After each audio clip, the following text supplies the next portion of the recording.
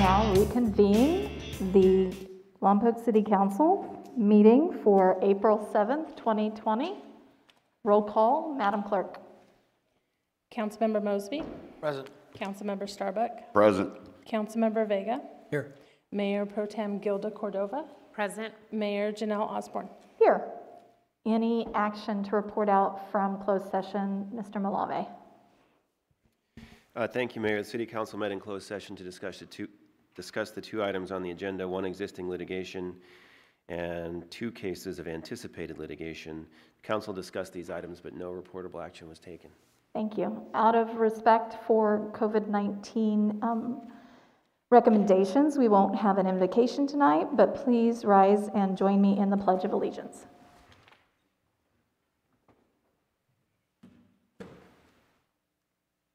I pledge allegiance to the flag of the United States of America and to the republic for which it stands, one nation, under God, indivisible, with liberty and justice for all.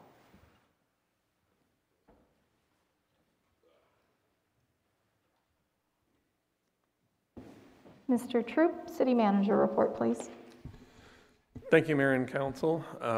A quick reminder that the 2020 census is going on right now, and it is very imperative for all the citizens, residents of Lompoc to go online and take the census. I've already done it myself. It took me maybe 5-6 minutes to do it. So if we can all go on there, by completing that census, it helps the city gain more grants from the federal and state government. I'd like to mention that the numbers currently listed by the County Public Health also include the prisoners in the federal prison. There has been discussion to break those numbers out so that the prison has its own separate line item. So eventually it would say City of Lompoc, X amount, and then the prison. Because right now it's a large number and they're not by any means all citizens of Lompoc. Another reminder, there is a community hotline to call for any questions related to COVID-19 or issues pertaining to all the different emergency orders that are going on.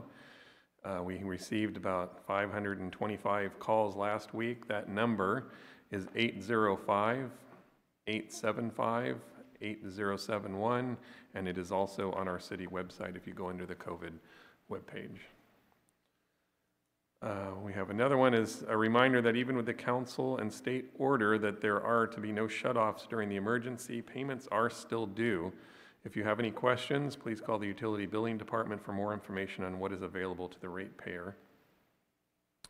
There are also links on our city's COVID webpage that list different assistance programs for many of the city and county's nonprofits. If you're having an issue and you need some assistance, if you go to our, again, COVID webpage, there is a whole listing that they can go to and call to get help from.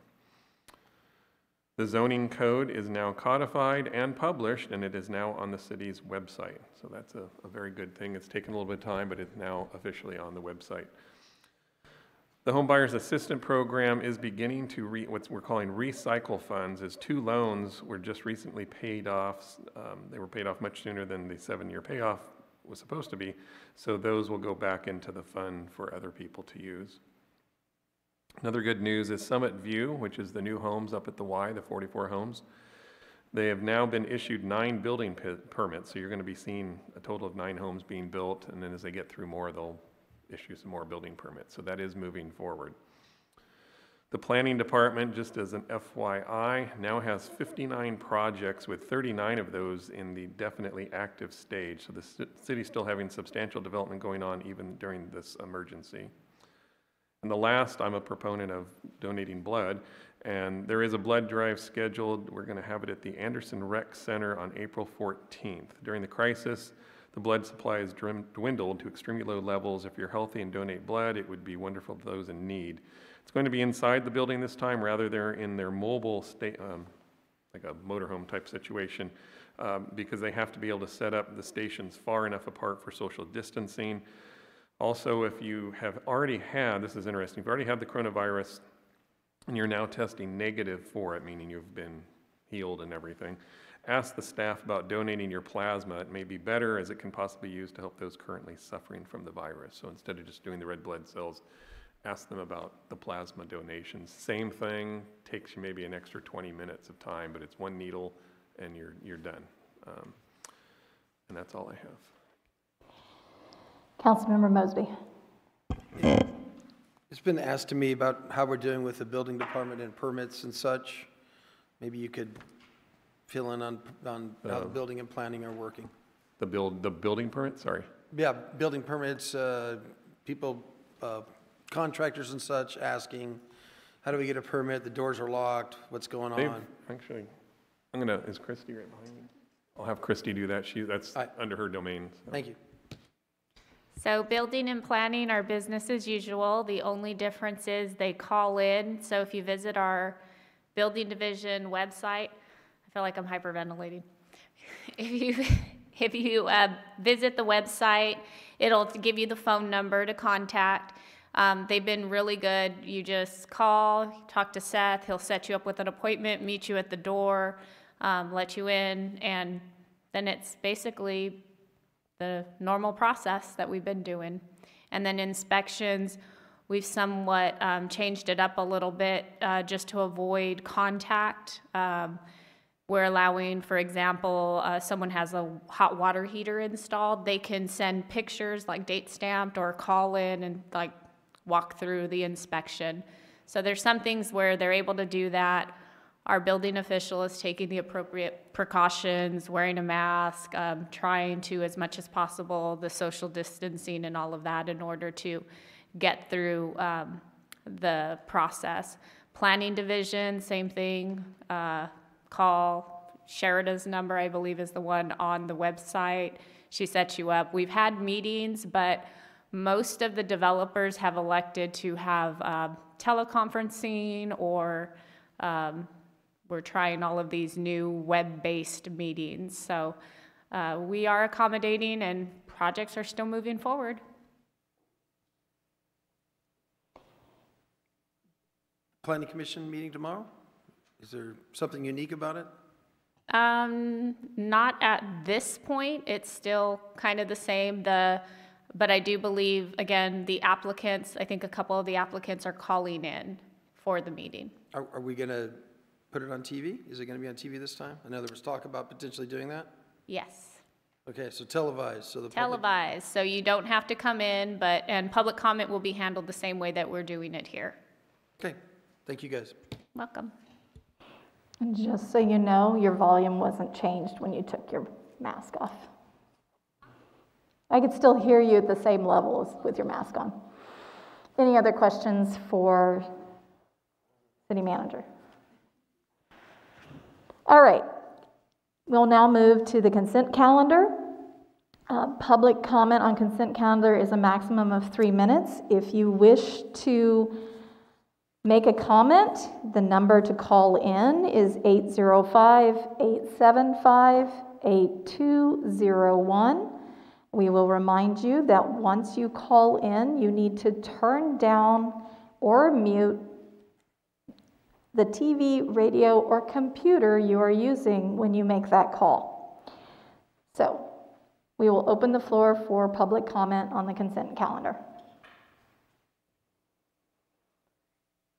Seeing no one in the room, and no written comment, and no calls coming in, we will close public comment on the consent calendar. Councilmember Cordova? I have to recuse myself from item number 3 on the consent calendar. So, all items listed under consent calendar are considered to be routine and will be enacted after one motion in the form listed below. There will be no separate discussion of these items unless good cause is shown prior to the council vote. Any items withdrawn from the consent calendar for separate discussion will be addressed immediately before the second oral communication near the end of the meeting. Councilmember Cordova has recused herself from item 3. Councilmember Mosby. Motion to approve items 1 and 2. Thank you. And just to note for the record, because this item is on the consent calendar, Councilmember Cordova does not need to leave the room. She can vote just with her note that she's recusing herself. Thank you. Councilmember Starbuck? I'll go ahead and second. So we have a motion and a second, and We will take a vote knowing that Councilmember Cordova's vote does not count on item 3. Any other questions or discussions? I thought I heard Councilmember Mosby say 1 and 2.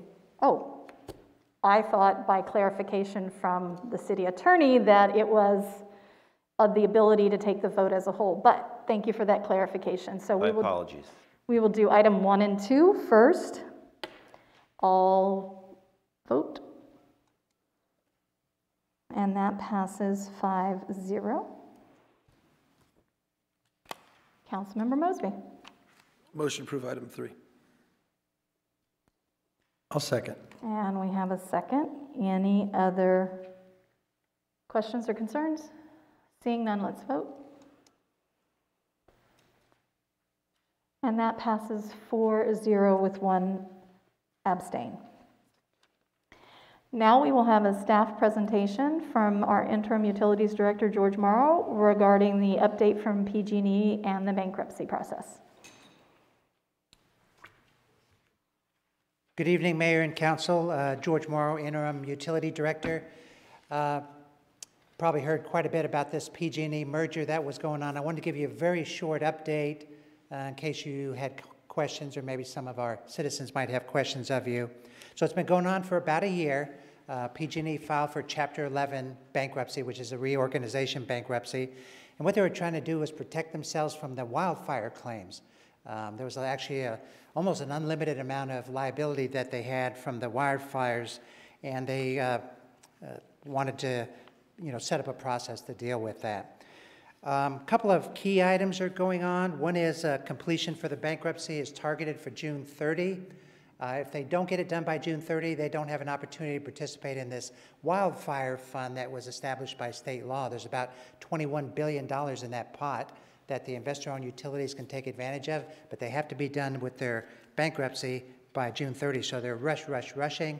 The bankruptcy court is going to meet on May 27th. Kind of some interesting stats about PG&E. They're the largest electric utility in the United States. They serve about 70,000 square miles. They have 23,000 employees and serve about 6 million customers. So both gas and electric, they're very, very large. They have assets of about $71 billion and liabilities of $51. So you think, hey, how could you file bankruptcy with assets of $71 and liabilities of $51? But it was that difference they didn't think was going to be enough to handle the wildfire liabilities. So in particular, the Camp Fire, which was back in November of 2018, was the largest, very large natural disaster with about $16 billion of liability just for that one fire. So a couple of months ago, they filed a bankruptcy plan. A lot of gory details with that. Basically, they're focusing on safety. They're going to refresh their board of directors. They're going to appoint a chief risk officer, a chief safety officer. The executives of PG&E are going to have safety as one of the key metrics in their executive compensation that they're going to have to meet. They're going to maintain all of their employee contracts and labor union agreements, and they're putting aside about $25 billion. So I'm on page 4. They've got about $25 billion they're putting aside for the wildfire victims, and then contributing some of their own hard-earned money to lessen the ratepayer impact. So it's not been with some controversy. The governor's basically opposed that particular plan.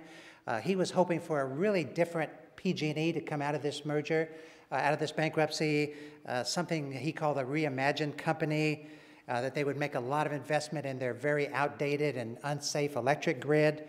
And if his demands weren't satisfied, he said, hey, we're going to turn you into a public entity. So kind of got their attention that way. And the PUC, the California Public Utility Commission, which regulates PG&E, sort of like the council here regulates the local electric utility, they were upset about how the PG&E handled the safety issues and also about their PSPS program, that power supply curtailment program. They didn't think they handled that very well, so they were upset. Well, the reason I'm here today really is this next slide. Apparently, the PG&E came to an agreement to satisfy the governor and the PUC. And so they're doing a couple of things. One is they're pleading guilty to 84 counts of involuntary manslaughter as it relates to that 2018 Camp Fire, and to one charge of unlawfully starting a fire. So that kind of sets the framework for resolving this bankruptcy. Also, the extra things that the governor wanted was at least 3 years without them paying their shareholders a dividend. That's about $4 billion that could be used to fix their electric system up. And also, he asked that about $7.5 billion of shareholder assets, so the shareholders are taking a haircut in the bankruptcy, which is pretty typical, that money also be set aside for reducing their debt so that their ratepayers don't have to pay that in the future. Now, the interesting thing I've highlighted in the last item on this slide is if they don't get this done by June 30, PG&E promised they would appoint a chief transition officer and initiate a sale of the company and turn it into basically a public entity like the city of Lompoc has. The next slide says there's a lot of folks interested in that concept. There was a Senate bill filed by a senator serving San Francisco to create what's called the Northern California Electric Utility District. And it would be a public entity like a municipal utility district, have its own governing body, would not be regulated by the CPUC, but would be governed by that board. And that district could go ahead and acquire the PG&E system through eminent domain. So they had the authority to do that. As well, other cities that are served by PG&E, we are not, could also try to pick up a piece of the PG&E system, such as City of San Francisco or some of the Yolo County cities that sort of want to take over their own distribution system. That bill, it's in slow motion at the moment, so I don't expect it to pass. Heavy opposition from IBEW and PG&E itself, as you might expect. Also, on the next slide, we're targeting other cities and counties in the state. We've been lobbied a little bit here in Lompoc to support kind of a statewide effort to, let's break up PG&E and turn it into a public entity. What I've got on this slide are just some negative things, some difficulties in trying to turn PG&E into a public entity. One is you have to pay the value of their system, and it's upwards of maybe $100 billion, so somebody would have to raise that money. It would be very complex. They're an extremely large entity, gas and electric. PG&E even has a hard time managing it, so it's going to be a difficult undertaking. And you can't walk away from the liability. That you're going to take over a gas system and an electric system that has issues. Think of the San Ramon pipeline explosion as well as the wildfires. So, that can't go away. And so if you take them over, you're sort of going to take on that responsibility. And again, IBEW was heavily opposed to that. Now, what about the impact on Lompoc directly? So I did want to bring you this information briefly. On the next slide, I point out that there's actually very little impact on Lompoc. You have your own electric utility here. They don't provide natural gas to Lompoc. That's the SoCal Gas Company. We do use their transmission lines, but these are deregulated, sort of, and they're handled by the Federal Energy Regulatory Commission, not California. So the rates we pay are regulated by the feds. That would not change. The lines are actually operated by the California Independent System Operator, not PG&E, so that would not change. The one concern we did identify is these power safety shutoffs that we need to keep an eye on because they could impact Lompoc if PG&E were to turn off their grid and not communicate with us and that type of thing. So that's probably the only exposure we really have here to this bankruptcy. And so in summary, again, there's very little impact on the city. There's a big rush to get this bankruptcy over. The hearing on May 27th in the federal court could be the kind of the beginning of the end of this thing. But we're going to continue to monitor the city manager, Teakin and I, just to make sure that nothing comes out of that could hurt our electric system and our community. So, though we're not thinking it would happen. So, that's my presentation for today. Any comments or questions? Thank you, George. NCPA, as we're members of, has also been on top of this and been a partner in oversight and watching the lawsuits and participating in some of them as a way to help us address that issue that it might impact us locally. Yeah, and I think they were glad that they didn't actually go all in with a lot of money and expense because in a way it doesn't impact their members as much either, just like us. So I think we both were aligned very well. Any questions? Councilmember Vega. Yes. Thanks for the update. I appreciate it. I think, as I mentioned earlier, the unincorporated areas, even though they're not a voting member, they are still labeled as Lompoc. And I think that all due respect to everybody to provide the information necessary for our inner city community and our outlying areas. So thank you so much, okay? I appreciate it. Great, and I'm going to ask the electric utility manager, maybe another meeting. He's done some update on our rate comparisons with PG&E. We actually look really, really good. We did provide that to the Utility Commission last month, and I think we'll bring it forward as an information item here in the near future. So when you get asked that question, how do we look compared to some of these other communities, you have a good answer. Thank you. All right, thank you. Now we'll open the floor for oral communications. You have 3 minutes to speak on any city-related matter.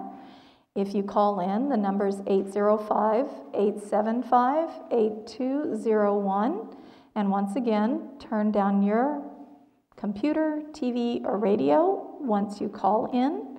We'll begin with in-room comments first. Seeing none, we will go to calls.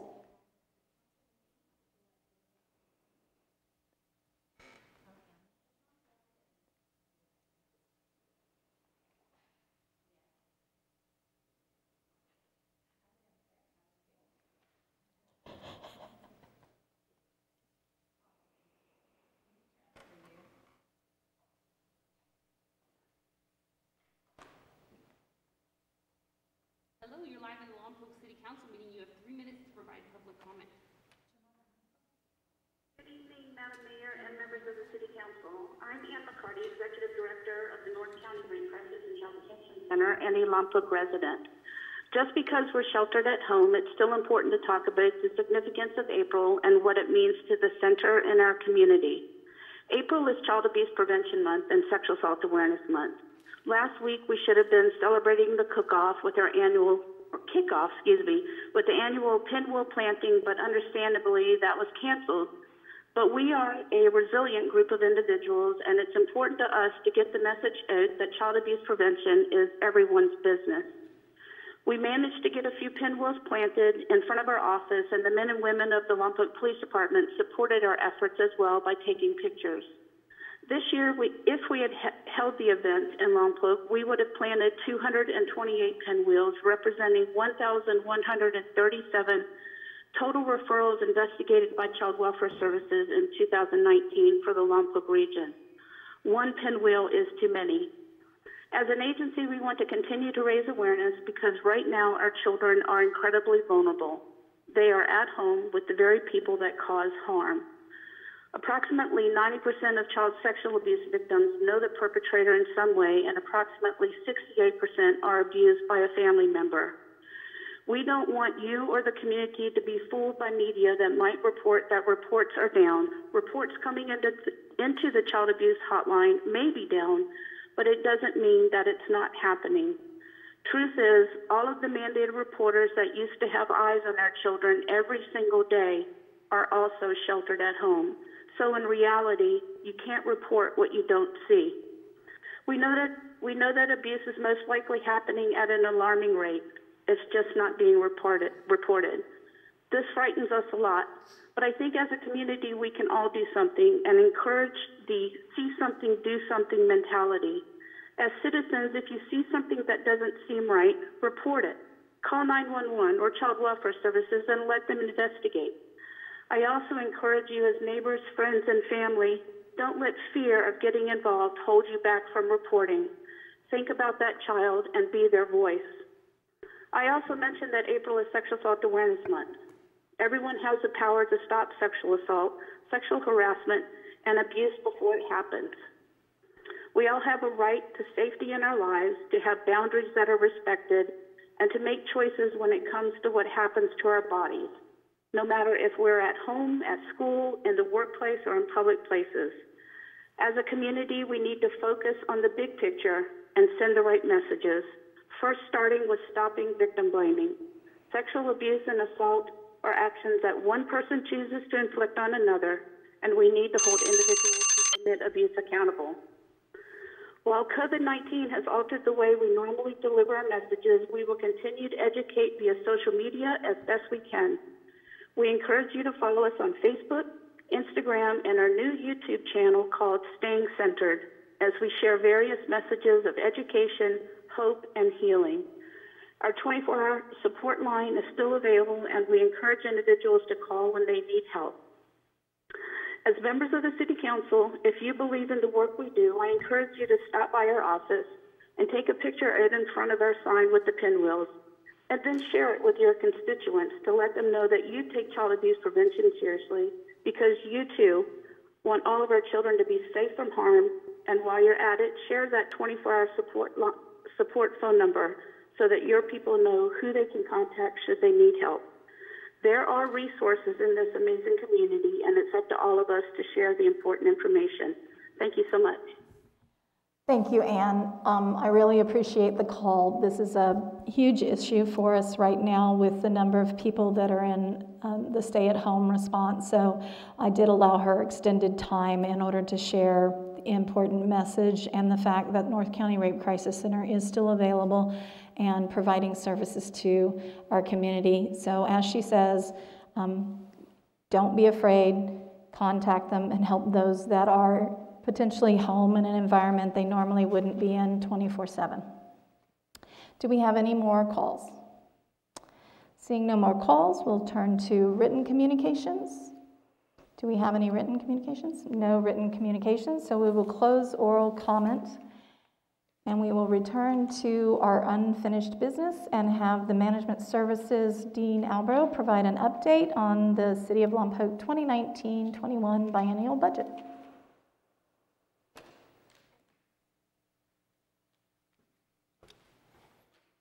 Hi, good evening.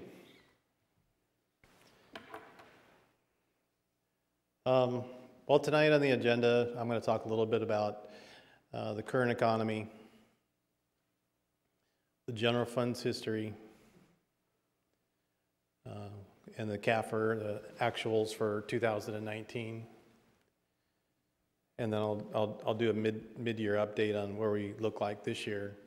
And I'm going to split it up into two segments. I'm actually going to do the presentation that I did or put together for March 13th, and then I'll actually close with what's happened since then, which has been a lot.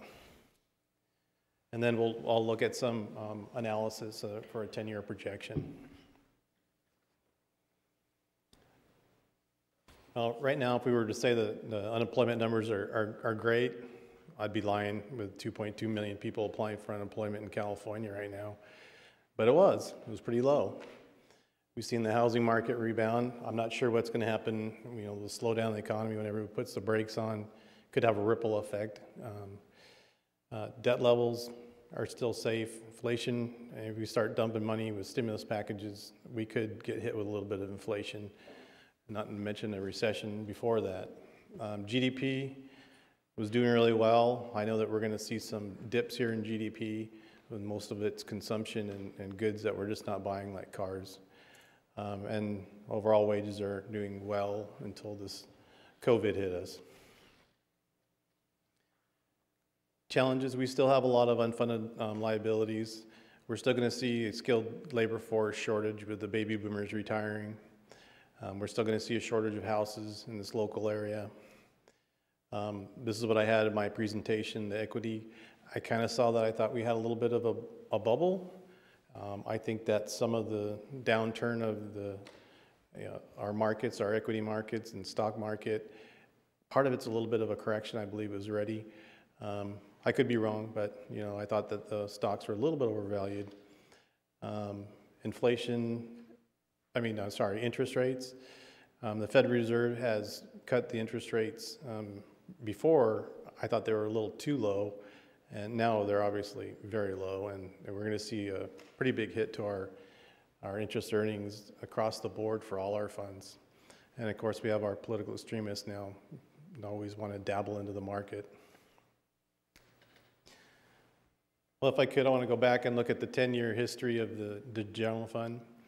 It's our policy to have 25%, about $8.9 million. Right now, After June, I should say June 30, 2019, we had 1.6 or 4.5. You can see that the unrestricted fund balance is this light blue section. And you can see in the middle one, that was what we had in our economic uncertainty. 2019 was the first time that we actually dipped into that. And if you can see the dark blue, this is actually capital, basically for the pool demo. And you'll see that go down as we do that this year in 2020. If we look at our revenue lines over the last 10 years, they really have nice looking curves. And anytime you see them going up, that's a good thing. Especially when you see our sales tax numbers. And the second two, oops, didn't mean to hit that button. The second two lines, you can't see it very well, but those are our property tax. It's where we get the majority of our funding from the city. And you can see that good curves as the tax rolls move up. Even we're doing pretty good in TNT, but we'll talk about what's happening in the last year and currently. But good looking revenue streams, look at 2019. We'll look at the actuals here. Anytime I do these presentations, I always like to start with the original budget. When you guys give us a budget, we like to try and get it balanced, of course. But if it's not balanced, like right here, we're showing that we started with a $543,000 deficit plus. That's our marker. That's our marching orders, if you will. If we look at what we actually ended up with, we ended up with a $1 million deficit. We take out the one-time anomalies or capital outlays. You can see the 133 coming off, and we ended up with an operating of 880,000 deficit, which was a variance of 330,000, which is less than 1%. I think that's pretty good. That's a pretty good goal to stay within 1% of your budget.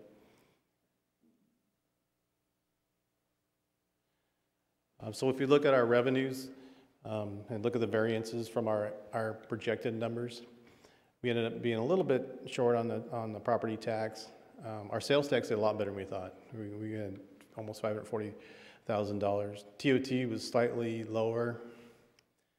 We didn't have the building permits that we thought. We were hoping that the Summit View would go off a little earlier. We've had a few campsites that need repairs, if you will, or renovations, and we're doing that now. So we did see a lot of spaces that weren't being utilized for revenue sources, and we're working on getting that fixed. We saw a little bit of a deficit in the aquatic center. That's give or take. The library, even though that's a negative number, if you look at the one below it for revenues from other agencies, that's a lot of the libraries right there. They've done a really good job of getting grants and also keeping, so you'll see a revenue and an expenditure variance for the library, but they've actually done really well. The interest earnings, that 113,000, even though it sounds like we did really well, that's all unrealized. Whenever you hold instruments that are better valued than what the market's doing, which we have, you'll see an unrealized revenue increase. We won't see those come to fruition because we hold all our investments until they either get called or until maturity. Fine and penalties were a little bit lower. Streets and roads are usually offset by expenses. I know we have too much revenues and expenses, and I'll just skip over that if you don't mind. So last year we had some pretty good vacancy numbers in the general government. Planning, and I know that looks like a bad number to have over 129, but that's really our zoning update that wasn't in the budget. Building, we did good with the surplus. Keep in mind here that pluses are good, negatives are deficits. Police had a little bit of money left over. Fire was 500,000 over, and it's mainly attributed to overtime. Rec did pretty good. In parks, we had some vacancies there that we had some salary savings. And then the library, you'll see, like I said, the expenditures are greater than our budget. But that's because they did the restroom improvements and they got a lot of grants. So that's a good sign. And the transfers out, that's just an item that wasn't budgeted for the Chevron project. So if we look at the net cost of what 2019 looked like, sorry, this button, there you go. It cost us about $22 million net to run the general fund. And you can see the breakdown there of how much each division costs. That's the same graph if you wanted to look at these. I thought something that's worth mentioning is we did about $750,000 increase in taxes year over year, an incremental increase. That's good. We don't normally see that much, so that was really good. A lot of it was in the sales tax numbers. Mid-year, how did we do this year? Or how are we doing this year? This is where things get crazy, huh?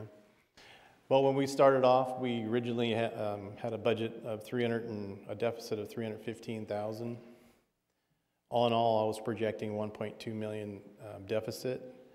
Majority of that is, again, one-time anomalies. The pool demo, we had to fix the HVAC system in police, and we also did the restrooms and finished the restrooms and the carpet. We're getting ready to start the carpet heaven. So anyways, we had that projected for this year. I'm not sure where we're going to be at the end of the year, but I wanted to take out the one-time anomalies again so you can see what our operating deficit was. And again, it's right around 300,000 projected, which is less than 1%. So I think we're staying pretty good on the budget. This year we had property tax come in about 85,000 higher than we budgeted. Cannabis, we had 450,000. We think we're going to see something closer to 700. That could change too with the COVID, with everybody, I guess, buying it. That's what I'm hearing. TOT, we've been hit pretty hard. It wasn't as many rocket launches here, and we're about 410,000 was what we projected to be shortfalls for this year. A little bit for business license. Building permits are low. The Summit View, again, we thought we would kick that off a little earlier. We have about 8 spaces at the RV park that we're trying to fix the wiring so they don't keep tripping the breakers. And hopefully we'll get those up and rolling and get our revenue streams back, but we're going to be up a little short there. The engineering internal service costs, that's mainly to do the work on the pool demo that we didn't budget. I'm kind of disappointed in this last one. I projected 78 deficit in the recreation. Mario told me I was wrong, and I wanted him to prove me it, so I'm kind of disappointed we don't get to do that. A little bit less in the jail services, and then, of course, the streets and rails will be offset by expenditures again. This year we had a lot more vacancies in the general government. Planning's a little bit over. That's mainly because we had some planning staff that were overhired for a while. Building and inspection, we anticipate that we're going to be a little over there because the contract labor is a little bit higher than FTEs, and we just got FTE staff qualified to fit those positions. Police is about 318, almost 319,000 over. Down at the bottom, you'll see right there, so that's an offset. So these two offset each other. We had a savings, and we just had to fix that HVAC system, and they got that fixed last Friday, so they're pretty excited about that. We've had some vacancies also in rec and parks. The big negative in non-departmental, those are all our held positions. That was budgeted. Also the same thing, the library's done a really good job of getting grants, so they'll have a negative variance. I encourage them to keep getting that negative variance. So we had some vacancies in building and facilities. And like I said, I talked about the bleach HVAC, but then the demo of the pool, which wasn't budgeted, so that's a variance. I like that I got my little guy with a mask on. That's pretty cool, I thought. Anyway, so what's the effect of the impact of the Corona COVID? We're going to see some drop in TOT. We know it. There's just nobody going to the hotels. I don't think we're going to have an impact as I thought on sales tax when we went and did our analysis. I think that it'll be light. We're definitely going to see all the rec programs, Dewey Center, and the Aquatic Center see some big hits since we're shutting everything down. And we're also shutting down the River Park. So even though we're doing the renovations, it's probably a good time if, for instance, we're shutting it down. And we're also not seeing as many planning, building, and a lot of the other permits that we see throughout the year. And also with the Fed dropping the interest rates pretty much to nothing, we're going to see a short amount of income from interest earnings. If you look at where our unassigned fund balance is at the bottom here, we had about 1.6. We're projecting that we're going to be over that. We'll probably end this year with the deficit. One thing I want to talk about was another big impact to us is the CalPERS. Everybody loves CalPERS.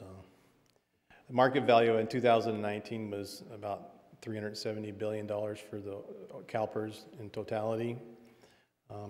Yesterday it was about 358.6, so they're projecting about a 3% decrease in valuation, about 11.6 billion. So what does that mean to us? The city will lose about 6.4 million in market value, and we'll miss our projected earnings at 14.4. So we're anticipating $20.8 million increase in our unfunded liabilities. To give you an idea, since we're on the general fund here, it's probably about $500,000 a year once what they'll do is they'll compress that into a 20-year payback schedule. They won't phase it in and do 30 like they have been in the past. They want everybody to try to pay those UALs off. And yeah. So it's going to be, it'll be a hit, but it's not as bad as what the newspapers are saying because they're comparing it to January. I thought it was good to do some projections, 10-year projections. If you go back to 2014, I presented this to council, and I designed the model and put it in the budget book to memorialize it. And this was my analysis back then. I thought that we would recover. I also put the caveat in there that I thought that CalPERS was making a mistake, and especially for Lompoc, because we were losing a lot of people in public safety, and they were going out of Tier 1 and into Tier, and being a new person would come in Tier 3. Well, the contribution rates were tremendously different. I didn't think they were collecting enough money. And then in 2016 and 17, they implemented the UAL payments on the payment stream, and there's our graph. And this was in the budget book, 17-19. So if I look at today's before sales tax or anything, you can see they're almost identical between the two. Oh, and I guess I should explain this graph. If you look at the blue lines, that's our revenue lines. These are our expense lines. Up here is our goal, our 25% reserves, and you can see where our fund balance is projected to go through. Like I said, they're almost identical. Nothing's really changed between those in 2 years.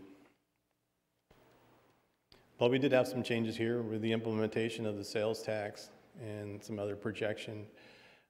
This is what our analysis would look like for a 10-year projection, meaning it's going to take us about 10 years to restore our fund balance if we were to do, and I'll go over the assumptions what I put into the model, that we'd pay back CalPERS. We don't necessarily have to do a fresh start, and I was just what I put in the analysis, that we would aggressively go after doing a 15-year payback. The sales tax is the model, putting back the held positions for the police, parks, and the ones at large. It was almost 1.3 million we have in the budget as held positions. And even though we have almost 24 positions in the general fund vacant, we're still not able, you saw the numbers before, we're still not able to meet that even with all the changes that we did. And we did a lot of work to try and get it closer there. And also to restore outside agencies, and that's where we get this analysis of what it would look like and how long it would take us to get our fund balance back. Other than that, it's a quick update. If anybody has any questions.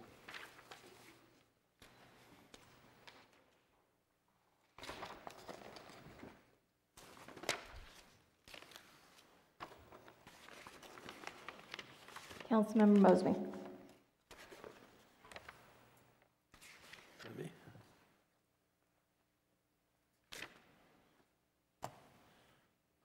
Couldn't quite understand that. So, Mr. Albro, can you go back to slide, you don't have them numbered for me. The 1827 projection?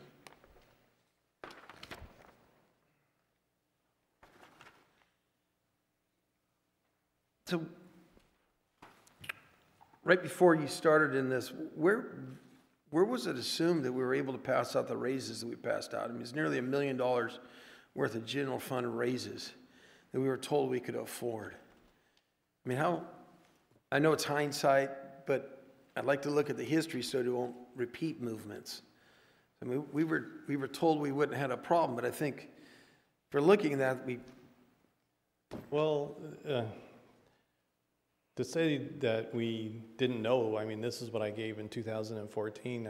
I kind of indicated that we were in trouble, but powers to be chose other directions. And well, we were directly told by the person before you that we could afford the raises. And I mean, I know you had a chart here, and I questioned it, but we were told everything's good. Numbers are coming in hard. And I guess, because we were told right before this chart came out. I didn't see it that way. I'm sorry. I've been professing all along that this is what we're going to be up against. Like I said, in 2014, I was kind of reading the writing on the wall. And I know it's a difficult thing when you're passing out raises, especially when you're talking public safety. You know, you have to pay them enough that they're going to want to stay. If you also remember what I said here too, is that I was talking about how people were going to leave Tier 1 faster than the CalPERS actual model was doing, because we were losing people left and right because they would just make so much money somewhere else. So yeah, you're right. It's kind of a double-edged sword, though. It's kind of you lose, or you win, however you want to say it. But I mean, we kind of shot ourselves in the foot is what I'm getting at here. It definitely steepened that graph right there. It wasn't sustainable, I'd say. Yeah.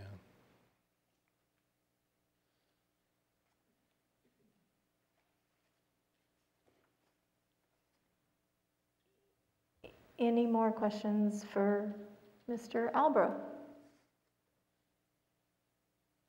Thank you.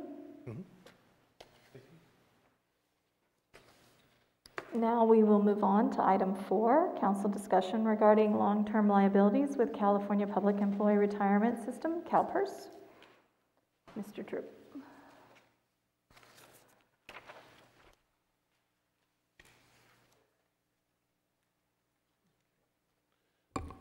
Thank you, Mayor and Council. Something that was done, back when we were looking into this at the last budget cycle, and then come forward when it was the budget ballot measure was approved to go on the ballot. It was noted back in the beginning of March that this should come back as quickly as possible, essentially the next meeting. That's when everything hit the fan at that point. So we've missed it by the one meeting. So we do have our financial advisors here tonight. They're going to be going over where we sort of stand today as a city, what are the different options that are out there, some recommendations on their side of what they see. They do this for 40 to 50 other cities. Next week they're down in Riverside talking to them for their issues they have going on. So I thought after the budget cycle we went through, there was a lot of good feedback from their expertise. We asked them to come back and do that again. So they have a presentation tonight that I think will walk through the council on all the different opportunities that are out there and what the options are, pros and cons, and then sort of end up with a recommendation. Councilmember Starbuck. Is this going to change based upon the CalPERS phone call teleconferencing that's going to happen tomorrow? There's so many changes out there right now going on. There's the CalPERS phone call, the governor with his sales tax that will allow certain levels of businesses to hold on to their sales tax for a year. You know, what kind of impact is that? So yes, there is a possibility of some changes. Any more questions before we begin the presentation? All right.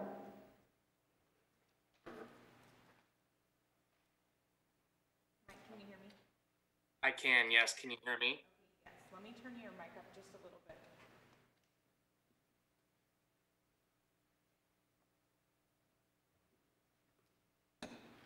Okay, and whenever you're ready, you can go ahead and start sharing your screen.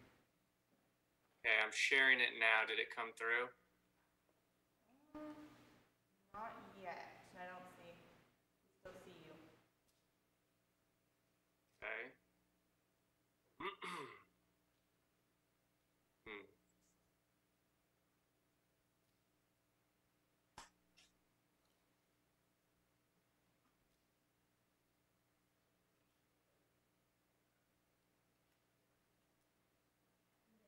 you still sharing your screen?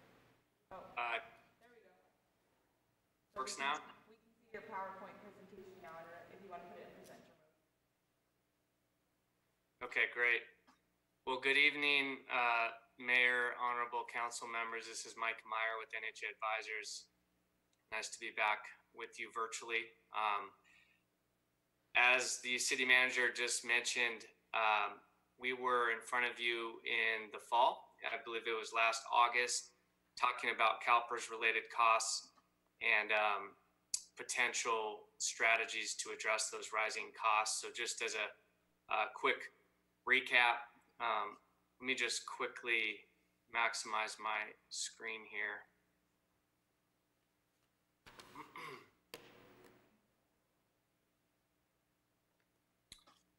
Okay. As a quick recap, the city does currently have a $96 million unfunded liability with CalPERS. That is a debt with CalPERS that's being amortized at 7%. That number does not include any of the potential negative impacts from poor returns this fiscal year, and so we will get into that a little bit in this presentation. A few things have happened since the last time we were in front of you. On a positive note, the city did pass the sales tax measure, which will, of course, strengthen the city's financial health. On the opposite side of the spectrum, you're all well aware that there's been a lot of disruption socially as well as economically. The financial impacts are yet to be seen, but I think it's fairly common knowledge that certain revenue streams are going to be down for fiscal year 20, especially sales tax, TOT, business license tax, and then potentially in 2021 as well. In addition to being down, the governor has put in place an opportunity for businesses to defer their sales tax payments as well. So there may be a lag and a delay in terms of when cities will actually collect that sales tax. So then obviously the other issue that we'll get into is the potential impacts from poor CalPERS returns, which may drive up the city's UAL a bit higher. So this presentation does touch on a few of the options that we briefly talked about last time, which is a fresh start option with CalPERS, a couple other options where the city would use surplus monies to fund a separate 115 trust, and then also a UAL restructuring using a bond. And so we'll get into that. I think it's important, given the current crisis, to keep a few things in mind, and we outlined these on slide 6. Financial flexibility and liquidity should be priority number one right now for the city, especially given the unknowns with the coronavirus. I think we know that expenses are rising due to CalPERS costs, but now with this, we also, the city may be seeing a significant revenue hit for the fourth quarter, as well as moving into 21. And so, the city does have 1.6 million of unassigned reserves based on our review of the financials, but this is, well under the city's target of 25%. So I think, prioritizing bolstering those reserves, especially during a volatile period, would be prudent. So just flipping forward in the presentation, the first couple of slides are slides that the council has seen before, quick definitions of the annual cost that you make to CalPERS, the first being normal costs, and the second component is the payment to amortize the unfunded liability, and this is the largest portion of the city's annual payments.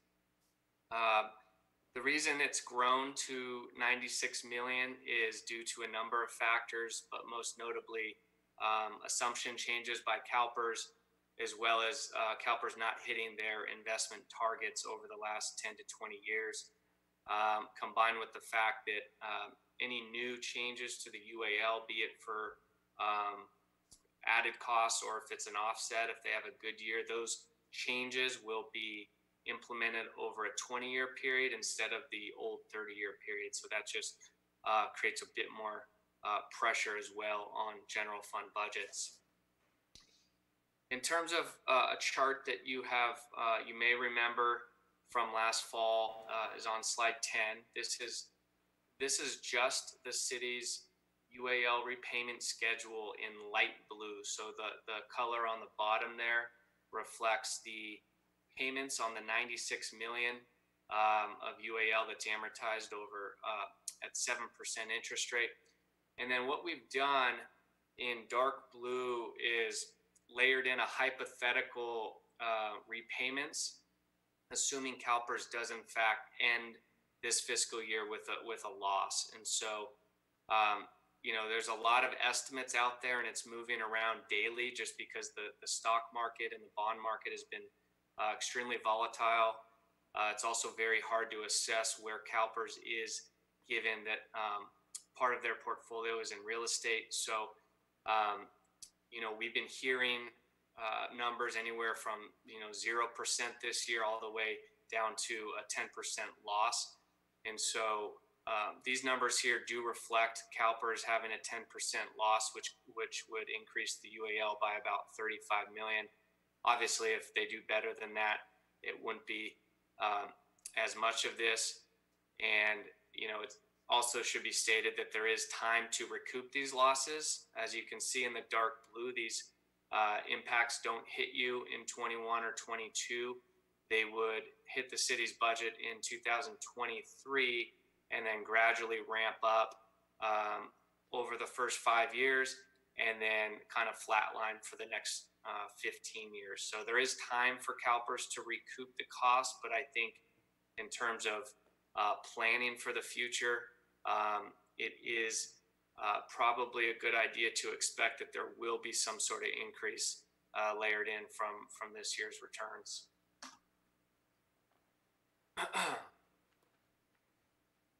So moving on into the section where we touch on potential strategies to address rising pension costs. These are probably the three most popular that local agencies have utilized, the middle one being probably by far the most popular. The first one is known as a fresh start amortization. And so this is where the city would request from CalPERS a repayment shape that's shorter than it currently has. So we'll go into a little bit more detail on that one in a second. The other option is to use reserves or any future surplus revenue to fund a separate trust that's not managed by CalPERS. That's a 115 trust. And then, or the city could use that surplus money to actually make payments directly to CalPERS to pay down additional UAL. And then lastly, there are some local agencies that have and are currently looking at utilizing bonds to restructure their UAL. And those are known as pension obligation bonds. Slide 13, a little bit more on the fresh start concept. So as I mentioned, you do pay the same interest rate to CalPERS of 7%. CalPERS forces you to actually shorten the maturity. So the one benefit of this is that you do save on interest rate payments in the back end. You will pay for that in the next 15 years. And so in this chart on the right side of the slide, we've depicted in the gray bars what the city's current repayment shape is for the 96 million. And then in blue, above that would be the added payments each year that the city would be on the hook for under a 15-year fresh start. And then obviously the savings would come after 2035. The one drawback of this, and the one reason we don't see this strategy utilized very often, is that this schedule is locked in once you request it from CalPERS. So there's no going back to another schedule or your current schedule. So there's really a lack of flexibility that I think in normal times is something that we bring up, because that reduced flexibility is not always what cities are seeking. But in these times, I think it's also important to note that.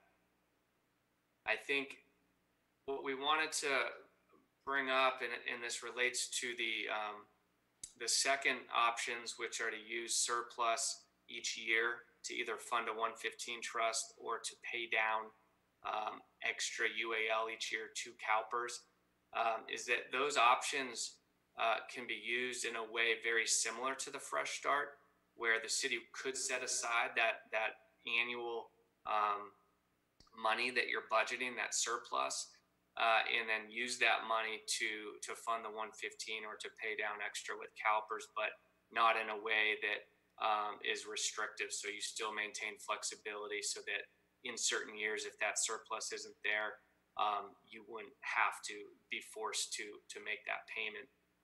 And so what we did is I'm going to flip back to 13. This was the Fresh Start option where the city would budget and make extra payments each year that are shown in blue. And what we assumed is that the city would continue to budget those payments, but would set those monies aside in a 115 trust and invest those monies and let it grow over time. And this chart on 16 in the orange line depicts what the growth of that Section 115 trust would look like if those surplus payments were deposited into the 115 trust each year. And so what it shows is that orange line, the assets in the 115 trust would grow to a level that was the same amount as the outstanding CalPERS UAL by around 2036.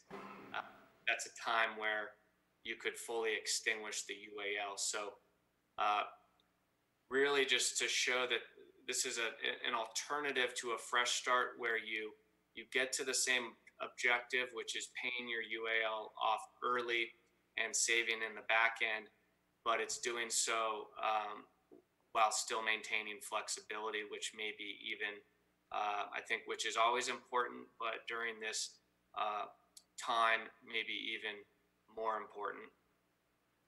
Mike, this is Jim. Can you explain real quick on the 115 if the city put money into the trust? Can we take it out and use it again on anything? Just if you can do a little more detail on how it holds it in there. Yeah, so once you set up a 115 trust, CalPERS actually does offer a 115 trust option. It's fairly new. There are providers out there that are a bit more active. When you set these up, once the money is deposited into that account, it must be used for pension or OPEB related expenses. So it does give you flexibility to, if you were having a challenging budget year and you needed assistance just making your normal annual contributions, you could pull that money out to use it to pay CalPERS. You can, like in the example I just showed, you can let it grow over time and not touch it. And at some point down the road, take that money and just use it to pay off your entire UAL with CalPERS. You could really use it in a lot of different ways. And that's why, really the flexibility is a key benefit of the 115 trust in the sense that you could use it when you need it, but it does have to be used for pension or OPEB related expenses. And then I think one thing I didn't mention is that, it's a vehicle that gives the city the chance to invest and earn more on their money. You're restricted right now with your general fund reserve. So by using a 115 trust, you're essentially doing what CalPERS is doing and investing the money in the marketplace. And you do have a bit more options than you would with CalPERS, who takes that money and puts it in one fund. So if you did set up a 115 trust, you would have an investment advisor as part of that team, and you would set up various portfolios that are based on your horizon, similar to a personal 401k, your investment objectives, and you can invest in more aggressive stock-heavy portfolio or a more conservative one if you intended to use that money in the short term. So a bit more flexibility there. This chart on 17 just quickly compares the 115 trust to another option you have with your surplus monies or reserves, which is to actually just take that money and send it to CalPERS. By doing that, you would directly reduce the UAL and eliminate some of those payments associated with the UAL. And so there's really no right option. I think if we knew who would perform better moving forward in the marketplace, then it becomes an easy decision. But that's an unknown. And so for a lot of our clients who set up policies to start taking a certain percentage of surplus revenues and paying extra into the pension, they do a little of both. So at least some of our clients do, where you do have a 115 trust that's funded to maybe an amount that gives you some solid liquidity and flexibility. And then with some of the other money, you actually use that to kind of pay off certain parts of the UAL that makes sense, and a lot of the layers that may be contributing to the near-term peak in payments. If I can ask a question here. No.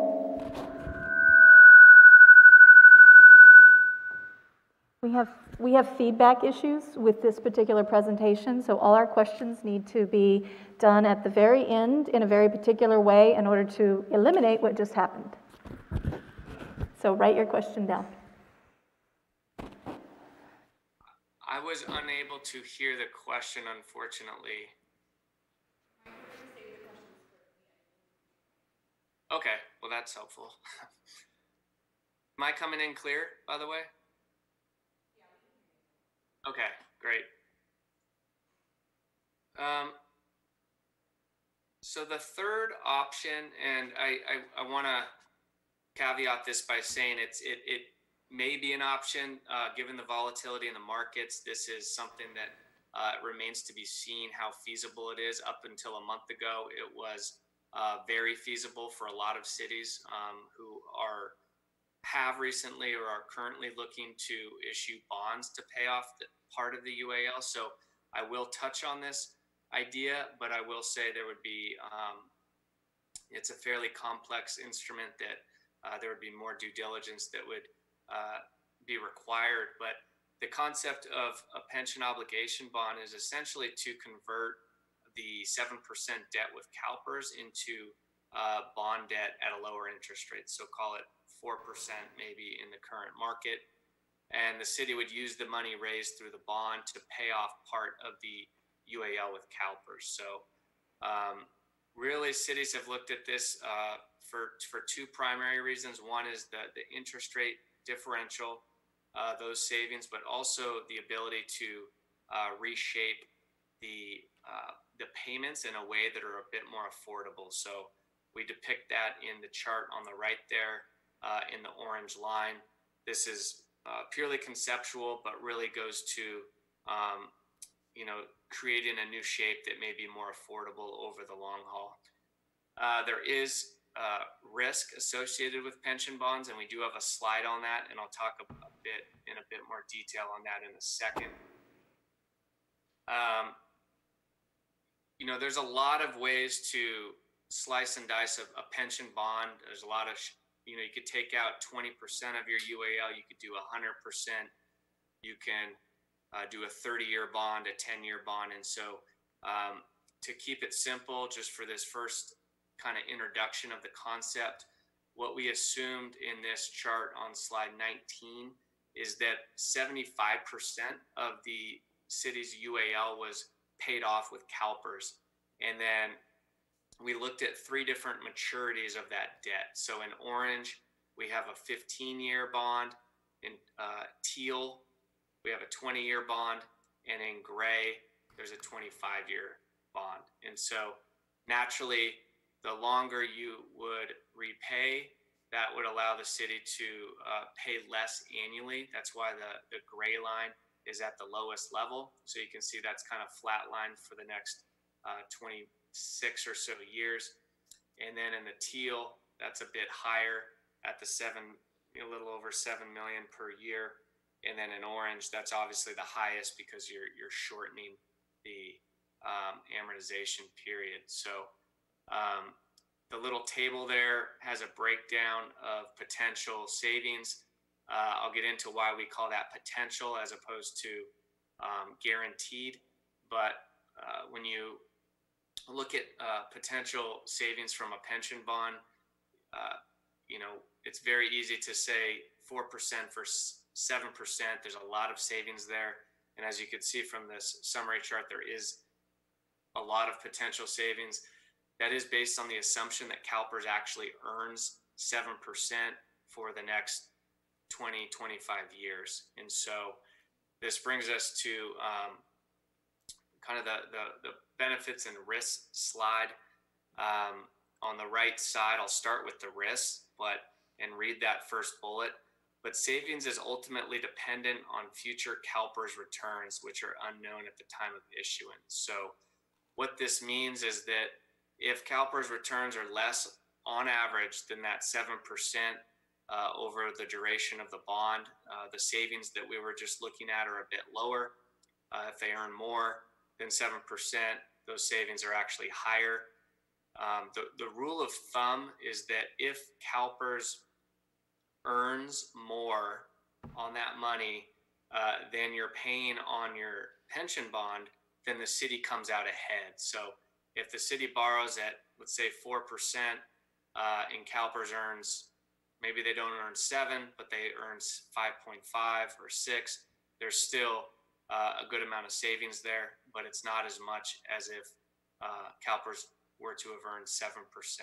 And so this is really one of the primary reasons that we've seen a lot of activity by cities this year and last year in the pension bond market, because when interest rates are low, the likelihood that CalPERS is going to earn more than that rate on their investments is a lot higher, as opposed to a situation where you were borrowing at, let's say, 5.5%, and CalPERS needed to make more than that 5.5 for there to be savings. So this is one of the primary concerns of the GFOA, Government Finance Officers Association, is that there is reinvestment risk with a POB. So we started with the risks. Obviously, as you saw from the chart, some of the benefits of a POB are really the ability to reshape the debt to something more affordable. There is near-term savings just because you're kind of cutting off that peak in payments that you're currently facing. And then there is likely interest rate savings between what CalPERS earns and what the city would pay on a pension bond. And I know we have I'm going to turn to slide 22. This actually doesn't mention it, but I just want to note that the pension bond market has, interest rates have ranged from under 3% recently to 4%, which is a lot. It's very low, historically speaking. Given the coronavirus and the shakeup in the stock and the bond markets, we have not seen a POB come to market for at least a month now. I know there's probably a couple dozen cities waiting on the sideline, and so it's to be seen whether investors will actually buy these pension bonds. So I want to just make crystal clear for the second or third time that this is an idea that may not be feasible right now, just based on the market.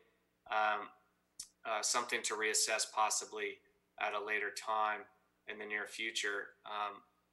Looking at 22, I think the other reason that a pension bond could be a challenge for the city right now is just given the potential credit rating. Most of the POBs done recently are in the AA category or high A category. And one of the key reasons and ways to get a higher credit rating is liquidity and reserve levels. And so I think, as we touched on in the beginning, the city is below its minimum targets for reserves. So I think it's really important that the city, both to deal with the unknowns with coronavirus, but also to perhaps create opportunities for some of these other options in the future, whether it's bonds for capital projects or pension bonds, is to really focus on the strengthening of the reserve levels and focus on that liquidity. As I mentioned before, and I think your finance director was touching upon this in the previous presentation, I had some trouble hearing, but you know, we have seen a lot of forecasts for different cities, and each city is a bit different in terms of the buckets of revenue that it collects. But I think it's clear that fourth quarter will be significantly impacted, and then it's really to be seen how much of an impact there's going to be in 21. And so I really just, you know, from a high level perspective, I think, you know, prioritizing the city's liquidity and reserve levels would be very, very prudent. And I think, as we've talked about, there are ways to continue to address the pension situation while maintaining some of that flexibility. And so I think our last slide in conclusion, first bullet we just touched on, there's going to be challenges this fiscal year and next fiscal year. I think from our perspective, you know, a fresh start option, I think in concept is good. You know, paying off a UAL early, saving money in the out years is, I think, is a good objective. I think what we wanted to communicate is that there are other strategies to get to the same point while still maintaining flexibility for the city. And so in terms of the pension bond option, I think, as I mentioned, there are various market as well as credit rating potential challenges. So that's something that you, if you wanted more information on at a later date, would be happy to share more. As part of our recommendation, I think continuing to refine that 5 to 10 year forecast that Dean was sharing will be very important as you develop strategies for dealing with some of these short as well as long-term impacts, especially on the pension side. As we looked at earlier, you know, a down year this year is going to not impact the city in the next few years, but come 4 or 5 years down the road, it will be something that you'll need to take into account in your projections. And then lastly, you know, the city has, I believe, several policies with regards to reserve levels, debt management policy. A lot of cities have adopted what's called a pension funding policy to provide some guidelines about how you will be going about addressing these liabilities. And we have had some clients actually tailor those a bit more to target certain numbers, you know, annually, whether that's setting aside of surplus monies that would then go to a 115 trust or directly to CalPERS. But that is something that the council could think about down the road if you want to put something in place that provides some structure to paying down these liabilities moving forward. So I think that's it. My colleague Craig Hill, I forgot to introduce him. He's also on the phone, so we're both happy to answer questions as they come in.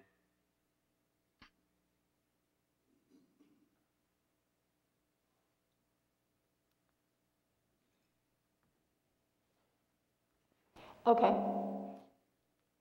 There's a microphone on in here somewhere. Samantha needs to turn that microphone off. Thank you. Anybody else have one on? Okay. So because of how this presentation is being given to us, you will each need to step down from the dais and walk over to the podium that is facing the computer to ask your questions. so that he can hear them and we can record them, and then return when you're done. So try and take all your questions forward at one time, given the time that it's going to take for us to have these Q&As. So the only reason to turn your light on is to signal to me that you want to go down and ask questions, and I will cue you up and point at you so that I can turn my mic off and reduce all the feedback, okay?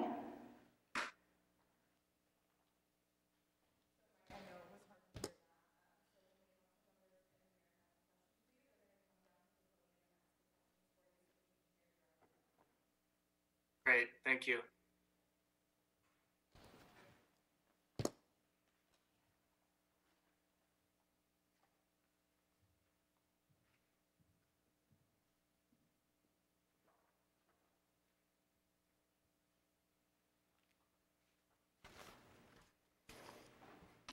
So with the 115 trust, if you've got an investor that's not disciplined, what guarantee is somebody investing year after year to make sure they meet the obligation? Meaning the obligation, meaning the long-term unfunded obligation debt being paid off. Well, in terms of the obligation that you're going to be billed for, that's always going to be the CalPERS bill that you're going to have to pay. In terms of the 115 trust, that's really up to the city in terms of how much it can afford to put in there and how much it wants to put in there. And there are policies that you could put in place to provide guidelines on that. But that money, once it's in, must be used for pension costs or OPEB costs. That's another one. So there's no guarantee then. I mean, you can set all the policy you want. We have a reserve fund policy that didn't get followed. So that even if you set a policy, there's no guarantee of it being paid in. The money could be redirected somewhere at any time in a future council, and your unfunded goes willy-nilly, kind of like it is now then, right? So you're correct. A policy could be changed, I guess, in the future by a future council, correct? I think that's what you're asking. That, you know, again, that money, the money that's in there already, again, can only be used for pension and OPEB. But in terms of changing the policy, that's something that the council could, future councils could amend. In terms of your CalPERS bill, though, and keeping up with your required payments, that's something that's separate from the 115 and that will, be billed to the city by CalPERS every year. So the 115 is really the above and beyond that the city wants to contribute towards pension or OPEB costs. That does not take the place of what you must pay to CalPERS each year to continue paying your bills.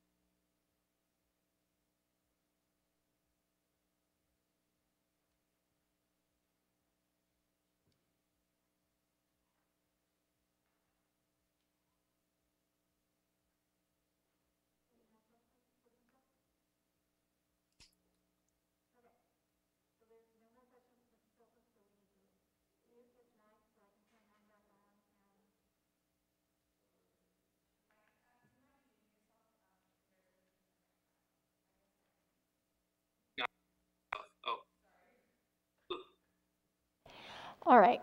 So if there's no further questions from council to staff before we move on to public comment. Any questions for staff before we move on? Seeing none, I would go ahead and turn your mic back on, Samantha, and we will first look to the room to see if anyone is available for public comment. In the meantime, if you'd like to call, it's 805-875-8201. And remember to turn down your TV, radio, or computers so that we don't get the feedback that you got to experience during our interactions. Seeing no one call, we'll move to written communications. There's one written communication from Mr. Ron Fink. Everybody did receive it. It is on the website. It has been available for the public as well as council. It's your call if you'd like me to read it. That'll be fine. Thanks for putting it on the website. Still seeing no calls. We'll go ahead and close public comment and bring it back to council for discussion. Councilmember Starbuck. Can we go ahead and continue this item until the 21st meeting? Yes, we can do that. I mean, it would be relevant because of the teleconference call tomorrow. And No, I'm that's- sure not all of us are going to sit in on the teleconference call, and a lot to digest here, and just to keep this in the forefront. Yeah, no, that would be up to the council's discussion. Councilmember Mosby. If that's a motion, I would second it. I will make it a motion, then, that we continue this till the 21st. Councilmember Cordova. I think it was premature for us to have this communication today. That's why I stressed it at the March meeting, that this should have been had in the second meeting in April. I did have a couple questions for Dean, if he's available.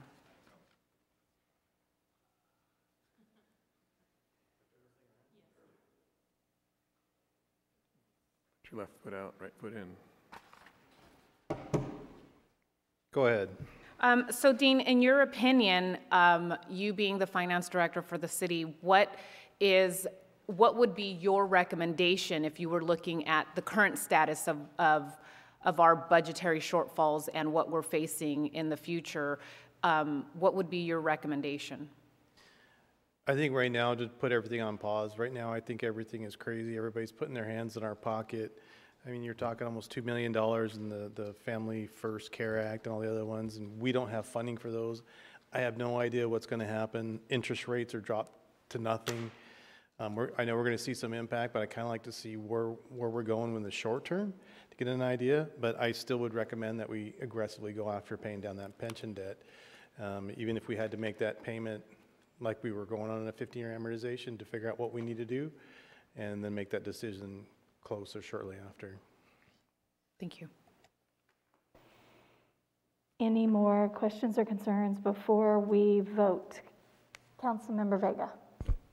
Yes, I think it's a little premature also that we have this presentation, but we've had this presentation. If you look at the staff report, moving it to the 21st is not necessary because there was no action that was supposed to be taken. We were waiting for the certification of the vote so that we could discuss it, but I think after that, I don't think we need a repeat of it. What we need is, if there's anything that needs to be revised because of any changes in CalPERS, they need to update us, but we don't need another presentation like this unless we have more questions. But again, if you look at the staff report, council for open discussion, but take no action.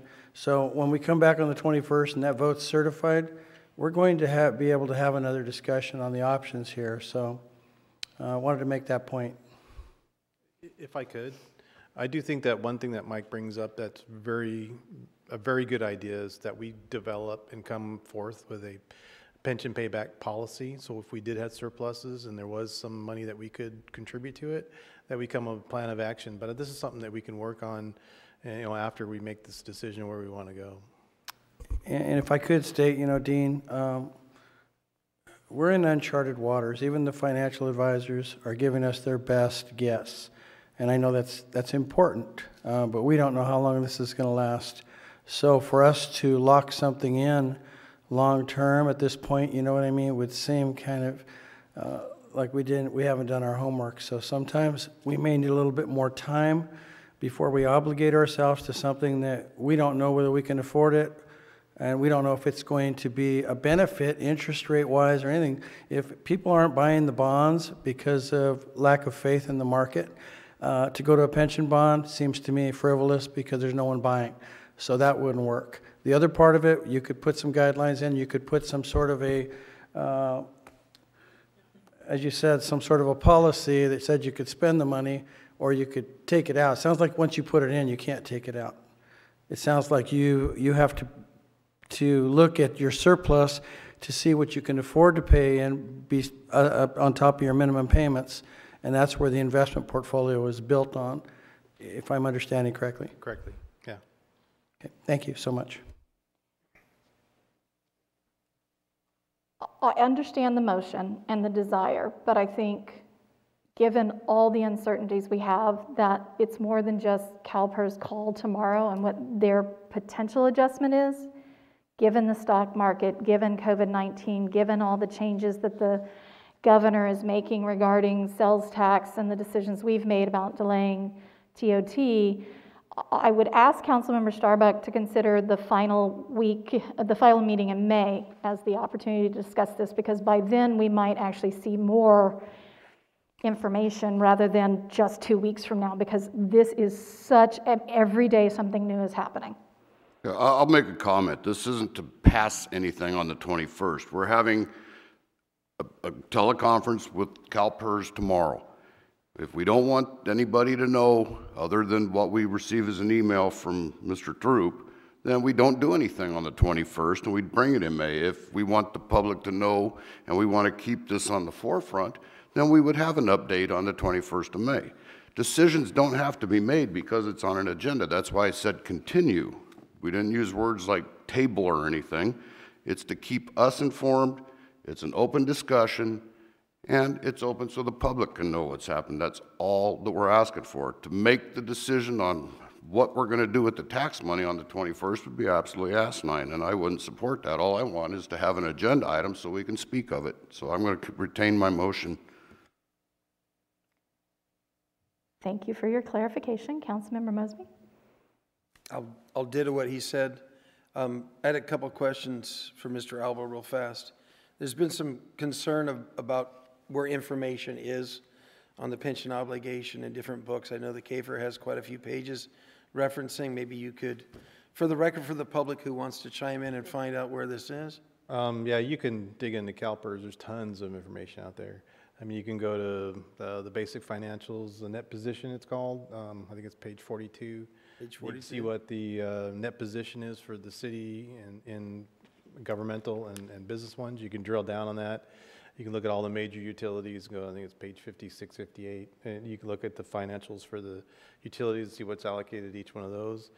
If you want to dig down even deeper, there's a whole note. There's about 15 pages. It's note 6 that talks about CalPERS. It's basically a summary of what's in the actuarial reports and valuations. We try and put it in language that people can understand. There's also in the back a comparative year over year where trends are happening. You can see that there.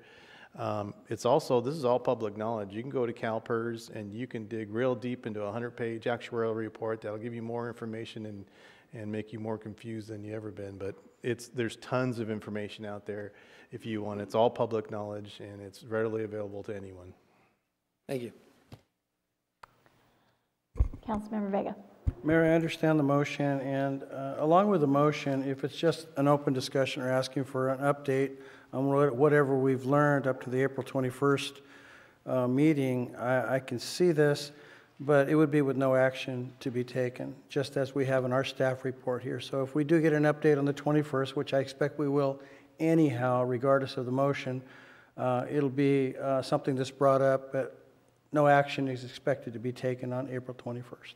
We're just looking for an update. I think that's what, if that's what you're looking for, Councilman Starbuck, but we don't want any action to be taken. No, absolutely not.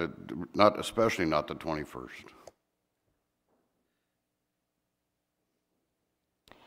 Councilmember Mosby. I mean, there might be an action to continue or bring something back, but no action of spending the money. That's not my intention of placing, but I think this is something that we need to be bringing back routinely. So if we see something there, I mean, I might be making an action that we come back to analyze something or to bring some more numbers forward, but not, I have no intentions. We're far from seeing all the angles that are out there yet. So I'm not, I'm talking about placing the money, no, but we might ask for more information or for it to come back at another date.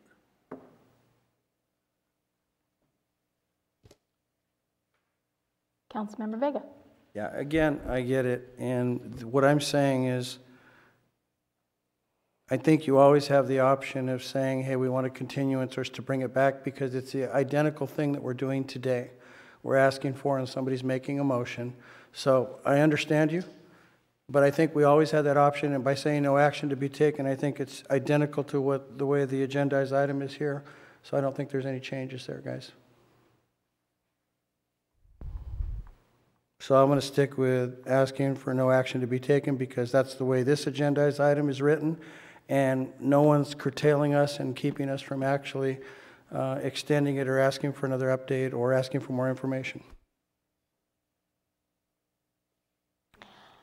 All right, so we have a motion and a second on the floor. We've had discussion, and so let's vote. And that passes 4-1.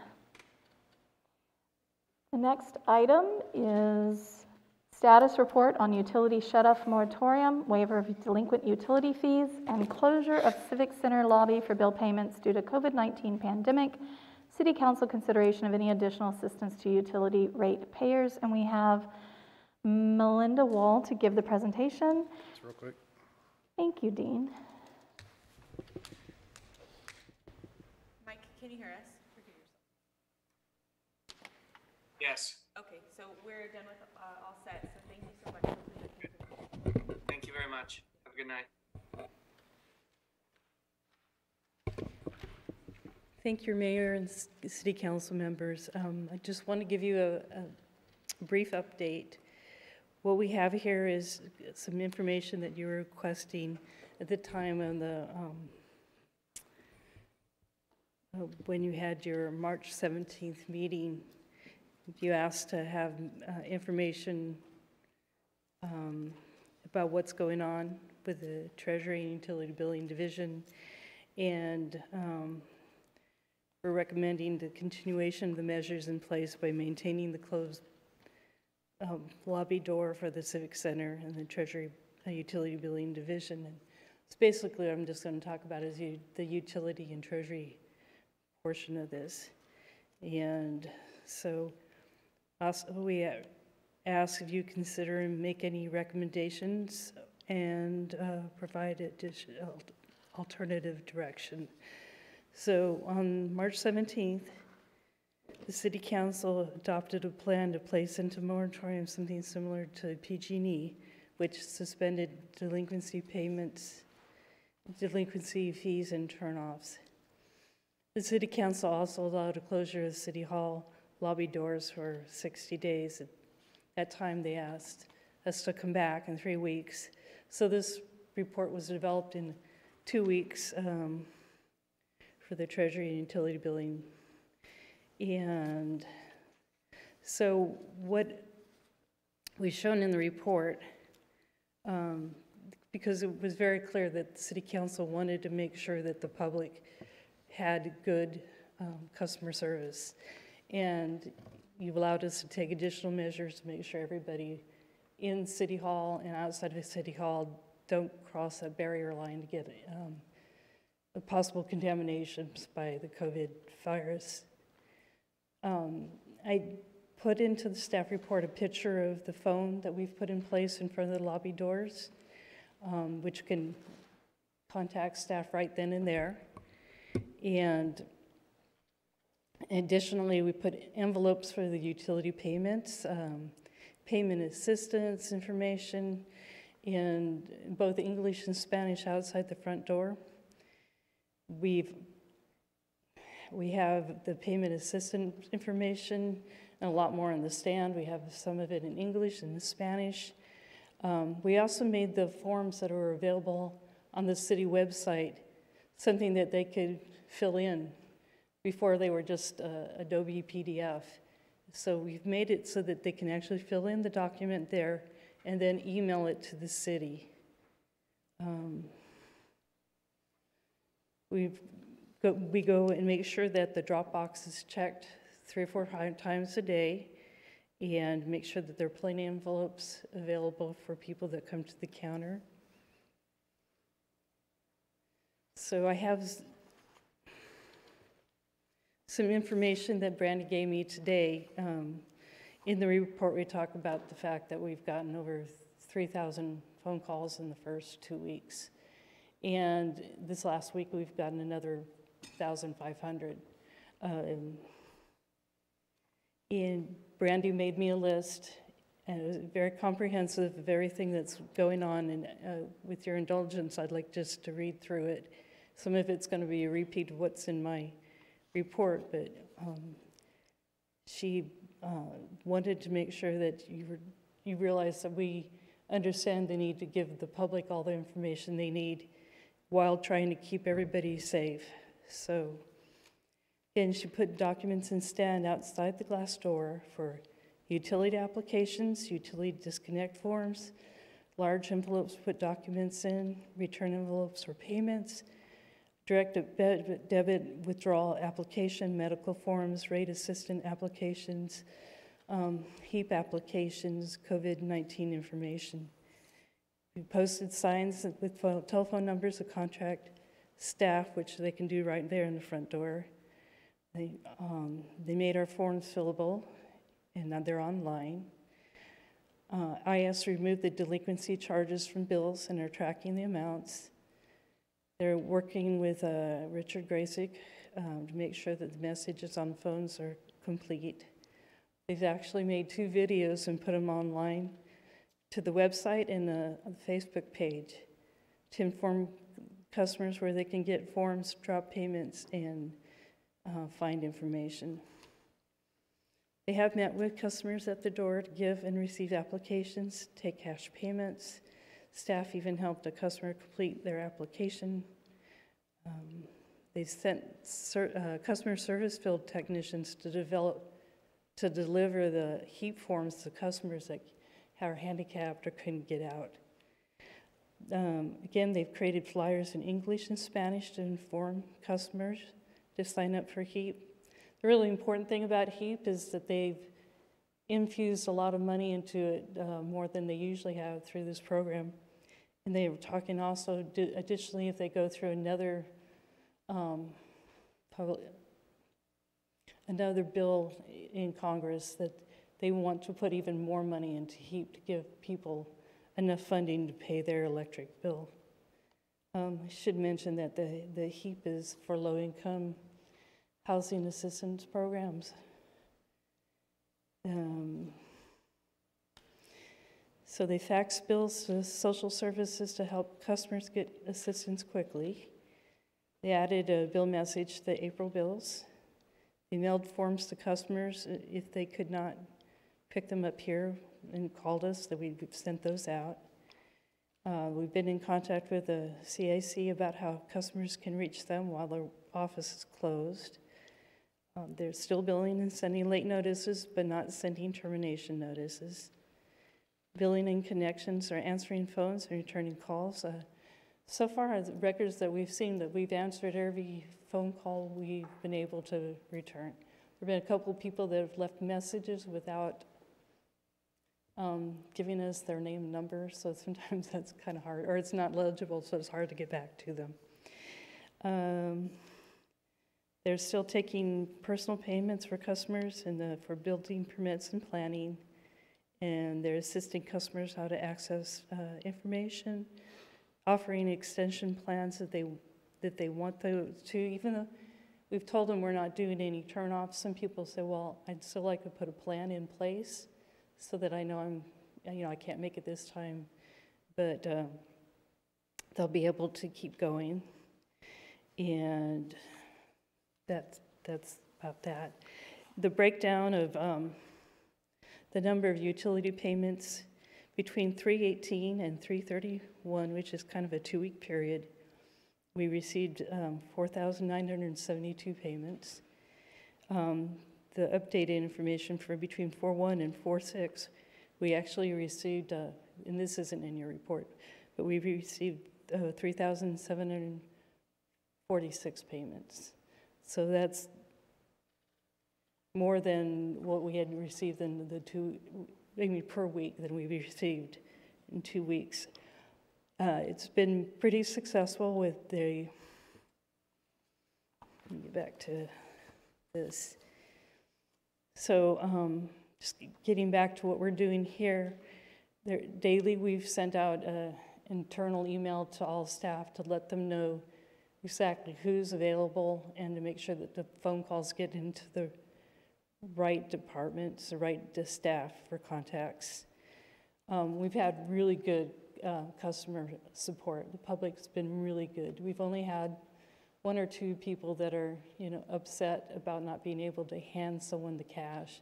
In those cases, we'll make a special appointment that they can come, we can take it to them, providing them hand sanitizer as we do that. It's not the greatest way of doing it, but we can understand people that don't want to do money orders or have anything else. But we really appreciate the public support and all that they've given to us. We're taking staff logs of how many phone calls have been taken in and how many have been called back. And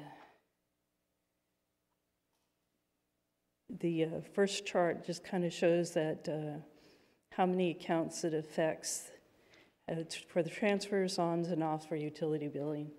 And the total trips are the trips that the customer service workers go out to. There was a question concerning payments and how citizens are making their payments. So we have a little chart here of saying this is for the 2 weeks of March 18th and March 30th. I won't go into all of them, but you can see that they've taken online payments through our website. Pay Mode X, that's when the customer pays their bill through their banking services. So if you have a bank, you can make payments through that, through the Dropbox, mail. ECP is our electronic customer payment. It's a direct deposit that customers are giving us the authority to draw down on their account, and by phone and internally. So all in all, the first, it's kind of amazing if we're still getting, just say on 4/6 as an example, we had 1,333 payments that day. It's the first of the month. We get a lot more payments in the beginning of the month than towards the end of the month. But we had 412 were Dropbox, 383 were mail payments. The payment through bank was 205. Phone payments over 225.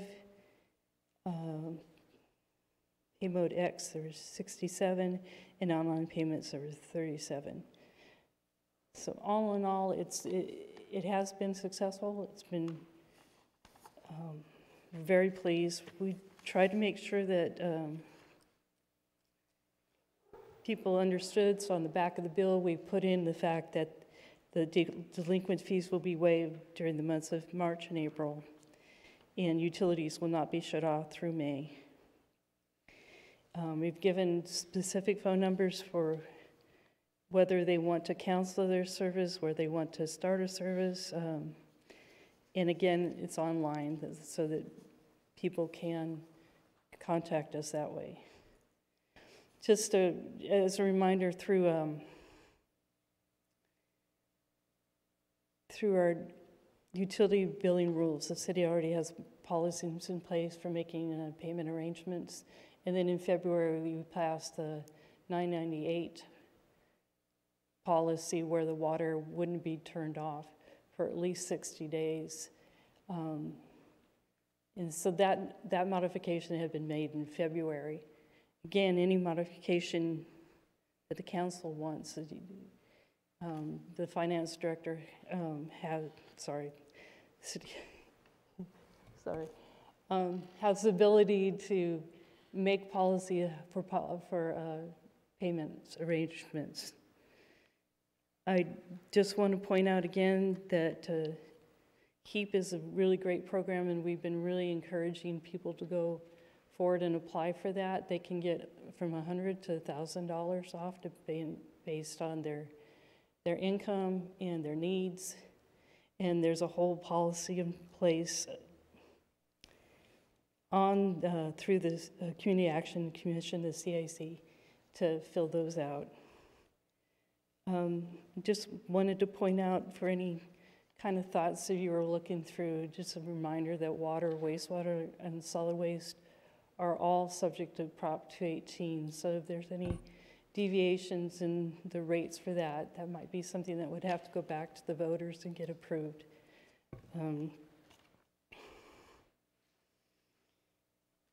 And there's a question about concerning when we get the new Munis system on board for utility billing about the phone calls.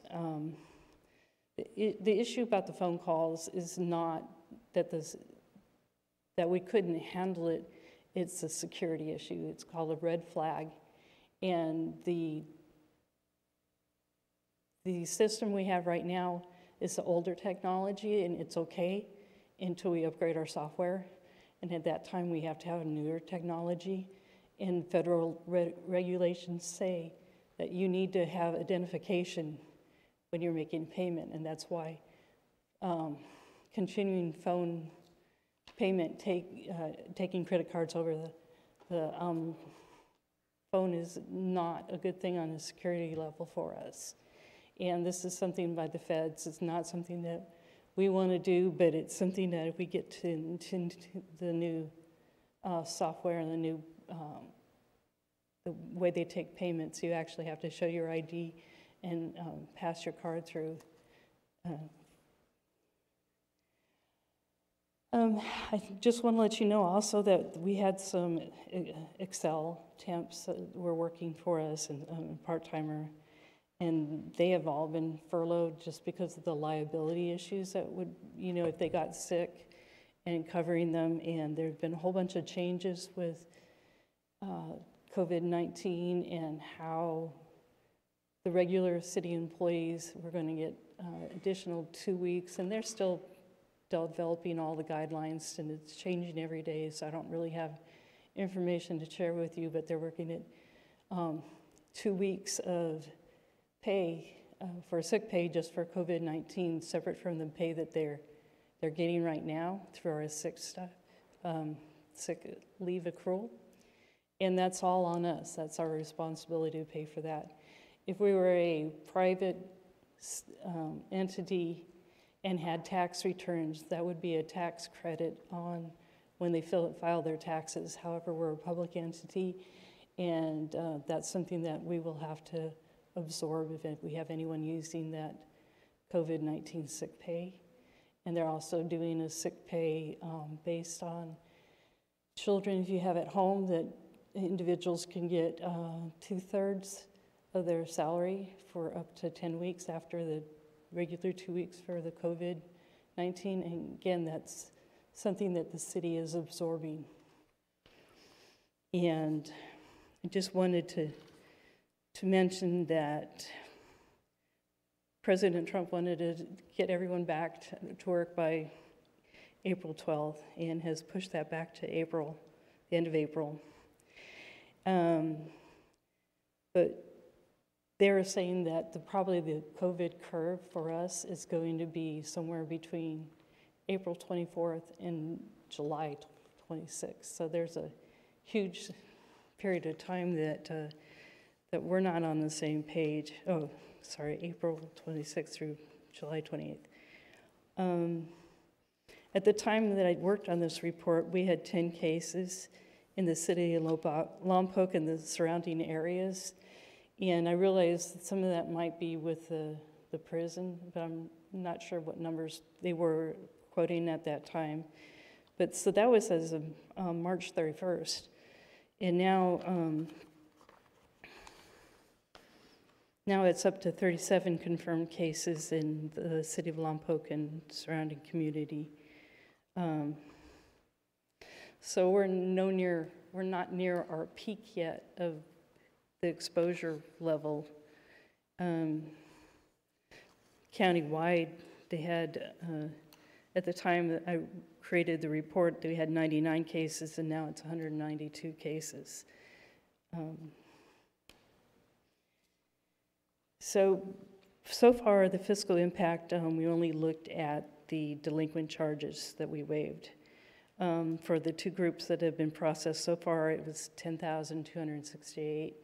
Kind of did a simple math, doubling it that, so that'd be about $2,000 that we haven't collected. Revenues from four groups, it's usually about 4.7 million. I do want to say that I expect some changes as far as garbage services for commercial businesses. We've had several businesses have stopped because they're not engaged anymore, or they've gone down just to 1 can versus 3 cans 5 times a week. Or so it's a big change. I think you'll see in the disposal part of this. I do know that I've been told that electric, you probably get 20% more in residential usage because people are at home. I just want to also point out that commercial, a lot of the shops are closed, so they're not going to be using as much water or electricity or solid waste. Wastewater is a fixed rate for a year, so that's going to be the same. And at that point, I'm going to stop and ask if you have any questions. Not to depress anyone, but the numbers as of this evening were actually 55 for Lompoc, with 35 of those being at the prison, and we're up to 218 cases. So we're actually higher than that. So the numbers are continuing to grow. So yes, that was after 5 o'clock today that they posted them. Councilmember Starbuck. Yeah, Mr. Troop, I'd like to thank you for the last line on the agenda item. City Council consideration of any additional assistance to utility ratepayers. A couple of things I'd like to throw out here. I've talked with Mr. Albro a couple of times about this, so it's one of them is possible customer credit out of our electric. Now, Mr. Albro and I have beat this back and forth a lot. I was looking to spend 7% of our total fund balance in the reserves, and obviously the management services director doesn't want to do that much. The other question I wanted to bring up was repayment or payment options after this. If we have them, you say that they're in place, management services director can make the payment options, but what are they? We hear it, but none of us know. But I think the argument here is, what can we, the city, do for our ratepayers? And I want to stay out of all of the funds with the exception of the electric. Electric is funded. We have our reserve there. The people that have paid to make the reserve whole would be the ones that would receive the benefit. Obviously, the municipality would not pay, which is roughly at 10% of our electric. There's been really no growth in the commercial or residential since the figures had come up before. Give a little back. And I think at this point, maybe the discussion in management services director's office, we could bring it out here on the dais right now and talk about why not 100 and why we want to do less.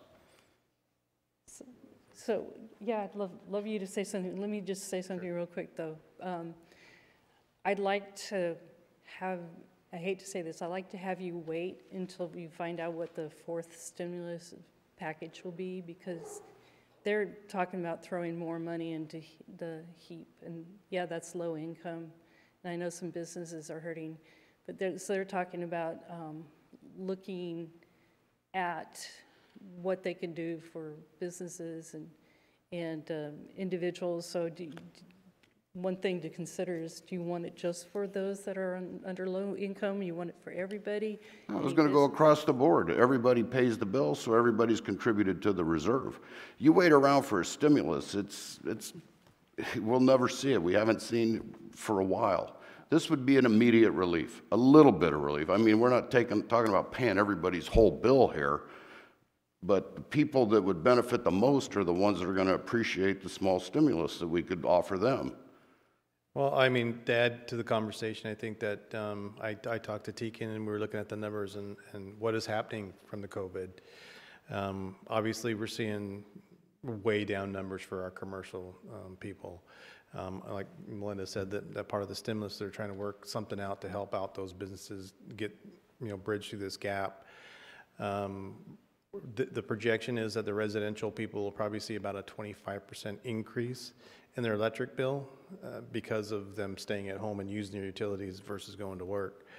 That means that the average utility bill for electric is probably about $50. So if you added and gave a one-time reduction of 25% to make them whole, you're probably talking $12.50 or a credit, but you could make it some other number if you thought that would be over a duration of, let's say, 2 months or whatever we're talking about. But I don't know. I'm kind of with Melinda too. I'm not sure what they're giving away, and I know we're going to get hit. I talked about the CalPERS number. When you talk about a $20 million reduction in our unfunded or increase in our unfunded liability, 10% of that is the electric division. So you're talking a $2 million hit to the electric division. And not to mention that they have really good reserves, so they're going to get hit probably $300,000 or $400,000 in lost earnings from those drops by the Federal Reserve to zero. And it's going to hit us all. It's going to hit all our funds. Sure.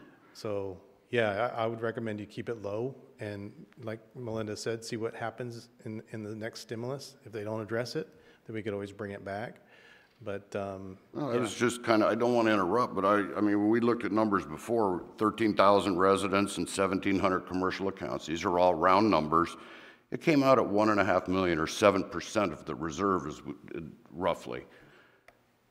Is that a bad thing to give that back? And that was at $100. Yeah, well, a lot of people their bill's $10 a month.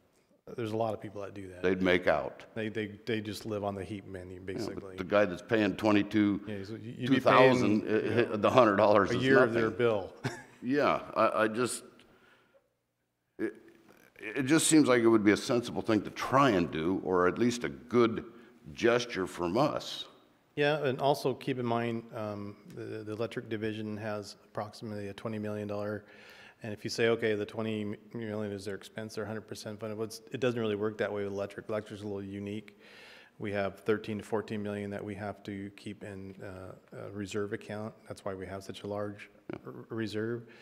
So if you were to take all that away for the NCPA reserve fund that we have, you're much lower to like 30 to 40%. So in what I'm talking about, that 2 million hit, it's going to bring us down to below probably our minimum. So we just got to be cautious on what we're doing, because I'm a little concerned on what we're seeing ahead of us, and I don't know what's going to happen, to be honest. I don't know what's going to happen.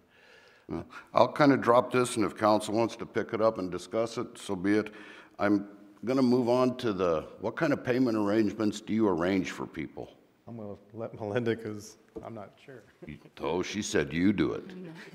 He has the authority to set what we're doing, but what our practice is currently is someone wants to make payment arrangements, we ask them to pay 10% of the bill that's outstanding, and then take the rest of it and prorate it over the, because they have to be at least 2 or 3 months late before they need to make a payment arrangement plan. So they have 10% down, it goes on for? 10 months after that. 10 months? So they get it paid within a year. Now, we could make that longer if you want, but in a year they should be able to catch up. And we wouldn't do it during this period of time at all. We would, like, when we go back to the fact that we're going to start putting on the delinquency payments and getting ready for shut-off, we're going to That's the part I wanted to address is when somebody gets to that point, when they maybe just get their job back, and then all of a sudden they've got a huge bill in front of them. I mean, is there the authority go to where you could do that for 2 years? You can suggest to us that you want it to start at a certain point and go for the 12 months, or if they need longer, to make a payment arrangement for 18 months or 2 years. And we can extend it out that far. Because it seems like it's a very discretionary It is. thing here. Especially with a the policy we had adopted in February, because they didn't want anybody's water to be turned off. Right. So there, you have to wait at least 60 days. So whenever that clock starts where President Trump says that everyone should return to work and all the governors agree with it, then at that point, I think our Governor Gavin said he wanted to wait till June 1st or the end of May. But that might be pushed back too, so that whenever we start the clock, we can set up that time frame. Okay, you got 60 days to bring your balance current. I've been really amazed that the people still paying their bills. You know, they're not paying their bills. So the fact that we got so many payments within, you know, this last week. That's now. Yeah. If this goes on. Totally understand that. Before I turn off my light here, if this doesn't gain any traction or momentum, when would be the best time for me to re-bring this up? Well, I know you're going to have to bring back in the 60 days, May 16th, you know, if you're going to continue it for another 60 days or what you're going to do. So the council meeting before that, I think, is the May 5th meeting. I don't know if you guys would have a special meeting if you needed to proclaim this a continued emergency or not. But at that time, you could determine that's when you want to, you know, set up guidelines. Councilmember Vega. I'd like to address it now. It's already agendized as far as changing policies, and it can be readjusted and changed because the current policy doesn't work. We're already in a pandemic area. We already have a deemed an emergency state of emergency. So I think that some of the suggestions that you said about extending the payment time frame out to 18 months or 2 years, once we get to that point, there's many people that are home sick. There's people that can't go to work because they have kids at home. School's been shut down. There's a long line of things that we just don't know the answer to. So I think that we should amend the policy to make it more lenient right now. My concern is there's people there that were already having a hardship.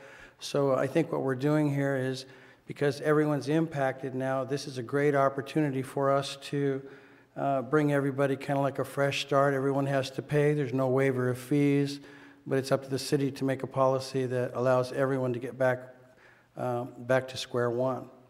So again, the 18 months that you suggested, or the 2 years, depending on when we get back, we need to work on, and maybe I could ask you guys to bring back through a motion a change in policy for a repayment. We have to look at that. People right now that are stressed and we can't deal with anything because it says the government won't help anybody with a population of city less than 500,000.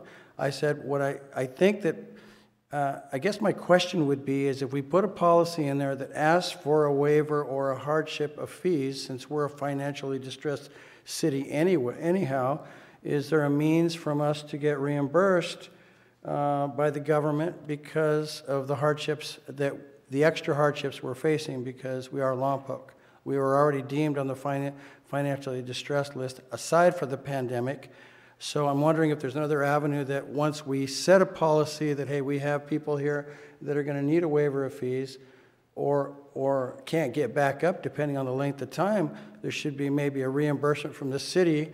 I'm following Councilman Starbuck's lead that maybe there's a way of giving back to help everybody get back on their feet if we can get it from the government or the state. But we may have to have a policy change in place instead of just waiting for us to get out of this and then just ask for the ratepayers to pay up. I'm not an advocate of taking from the reserves. We heard from the financial consultant that depleting our reserves also puts us in a different credit rating. I don't want to distress our city any more than we have. I wouldn't give out any money that we don't have, that we don't know that we're going to need. I think that reserve needs to stay in place, and we need to find other alternatives from which to help the public because right now, everyone is stressed, including the city. All of us are pretty much stressed, okay? It's changed our lifestyle. We're worried about our health, but then again, we're empowered with being essential because we're here to make sure the general health of the city is being maintained by providing water, wastewater, electricity to make sure. So we're essential. So someone needs to stay out here and fix it, and that's why I applaud each and every one of you and staff to say, hey, we're here to help, but we don't want to get sick either, okay?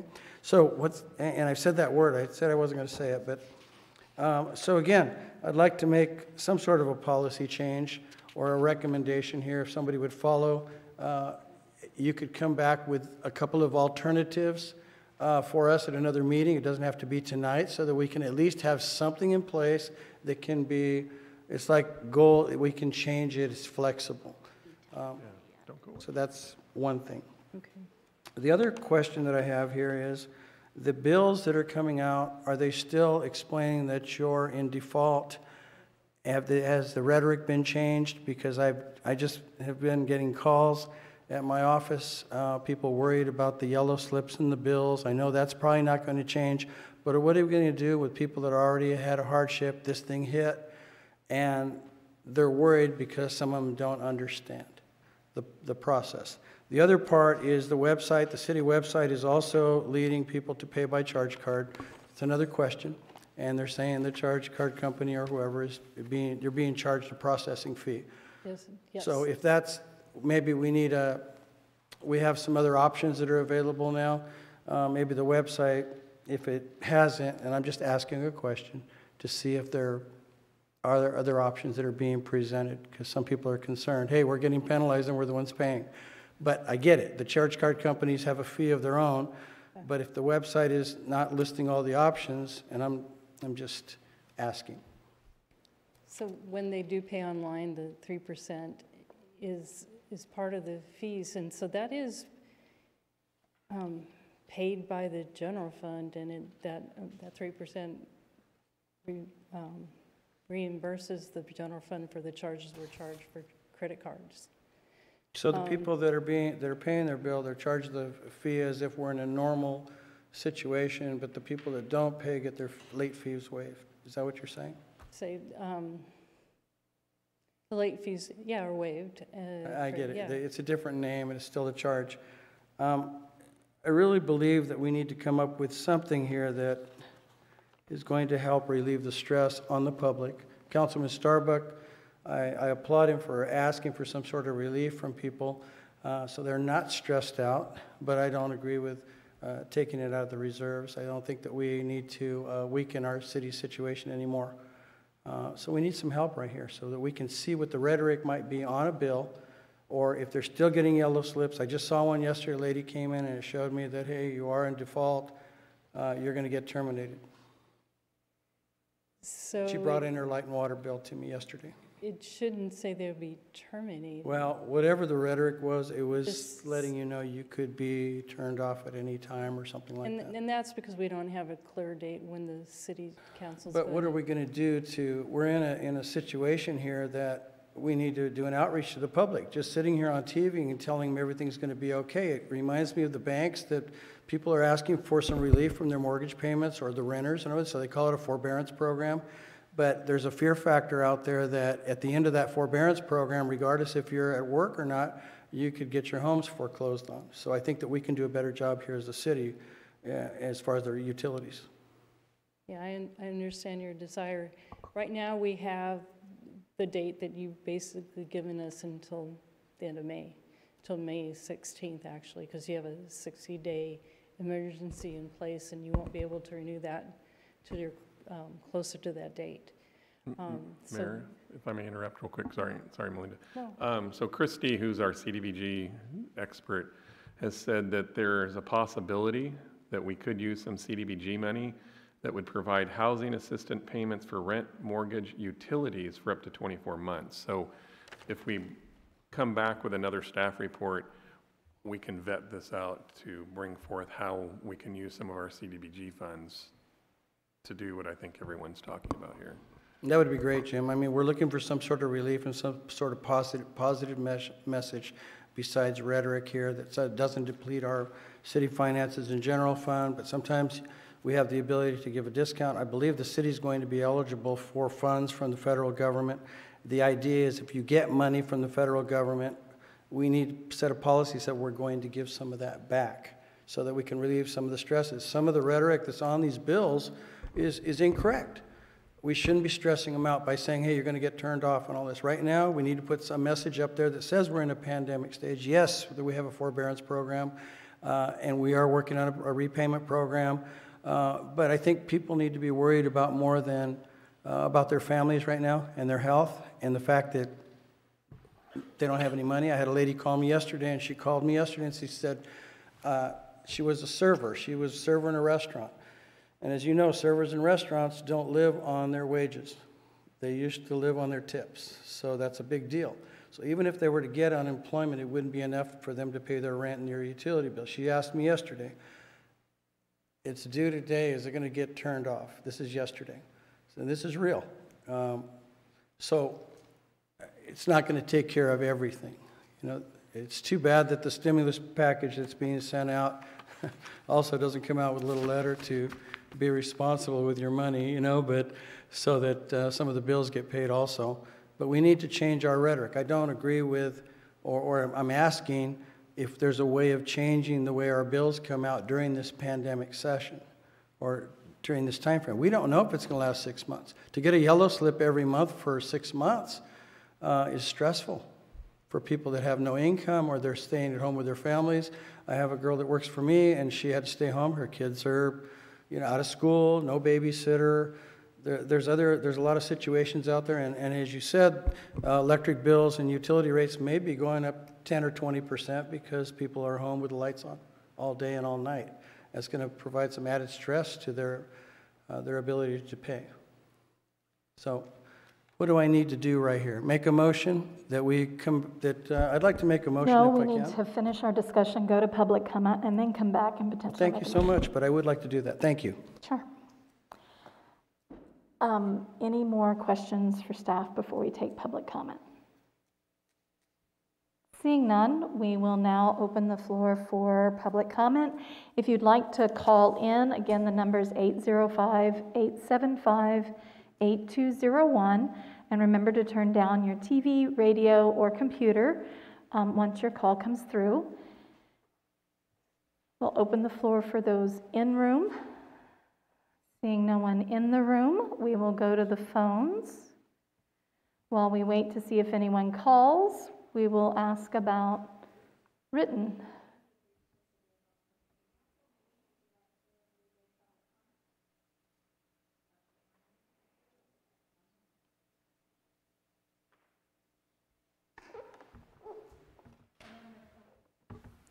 Hi, you're live in the Lompoc City Council meeting. You have 3 minutes for public comment.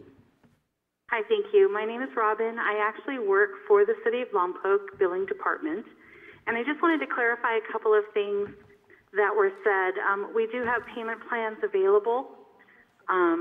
We are encouraging people to pay what they can in the meantime before we go back to whatever our routine, whatever normal is, so that they can bring those balances down, because our payment plans work where we have the customer pay 10 or 20% down of the balance. That's to bring it down. And then, for instance, if they have a balance at that time of $500, we ask them to pay their current bill each month plus $50. If their balance is $1,000, then that extra amount is $100. Now, what the ladies in billing have been telling customers through this COVID-19 is that we're going to work with them. We don't want them to panic if, you know, paying that extra $100 is really going to be difficult. Obviously, we want to help them and extend that time out. You know, we like to have them paid within a year, but if we can't and we need a few more months, we're willing to do that with them. And a lot of the people have chosen to wait until we go back to our normal time to set up that contract in an effort to try to bring that balance down. So we've had very good response. Most customers wish us well, ask us to stay healthy, and are grateful for the assistance that we've given them so far. In regards to the yellow notices, those are late notices. They are not termination notices. They're just a reminder to the people that they do have not just a current balance, but a past due.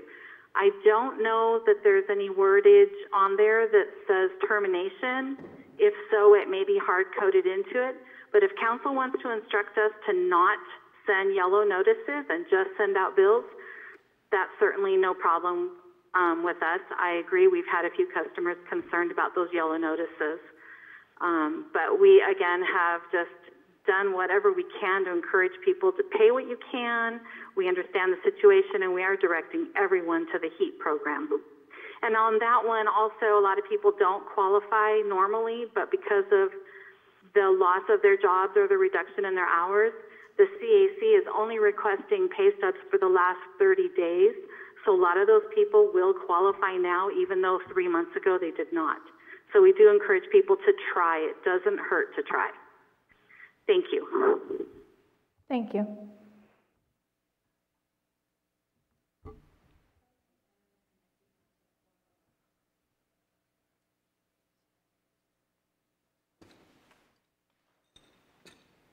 Hi, you're live in the Lompoc City Council meeting. You have 3 minutes to provide public comment.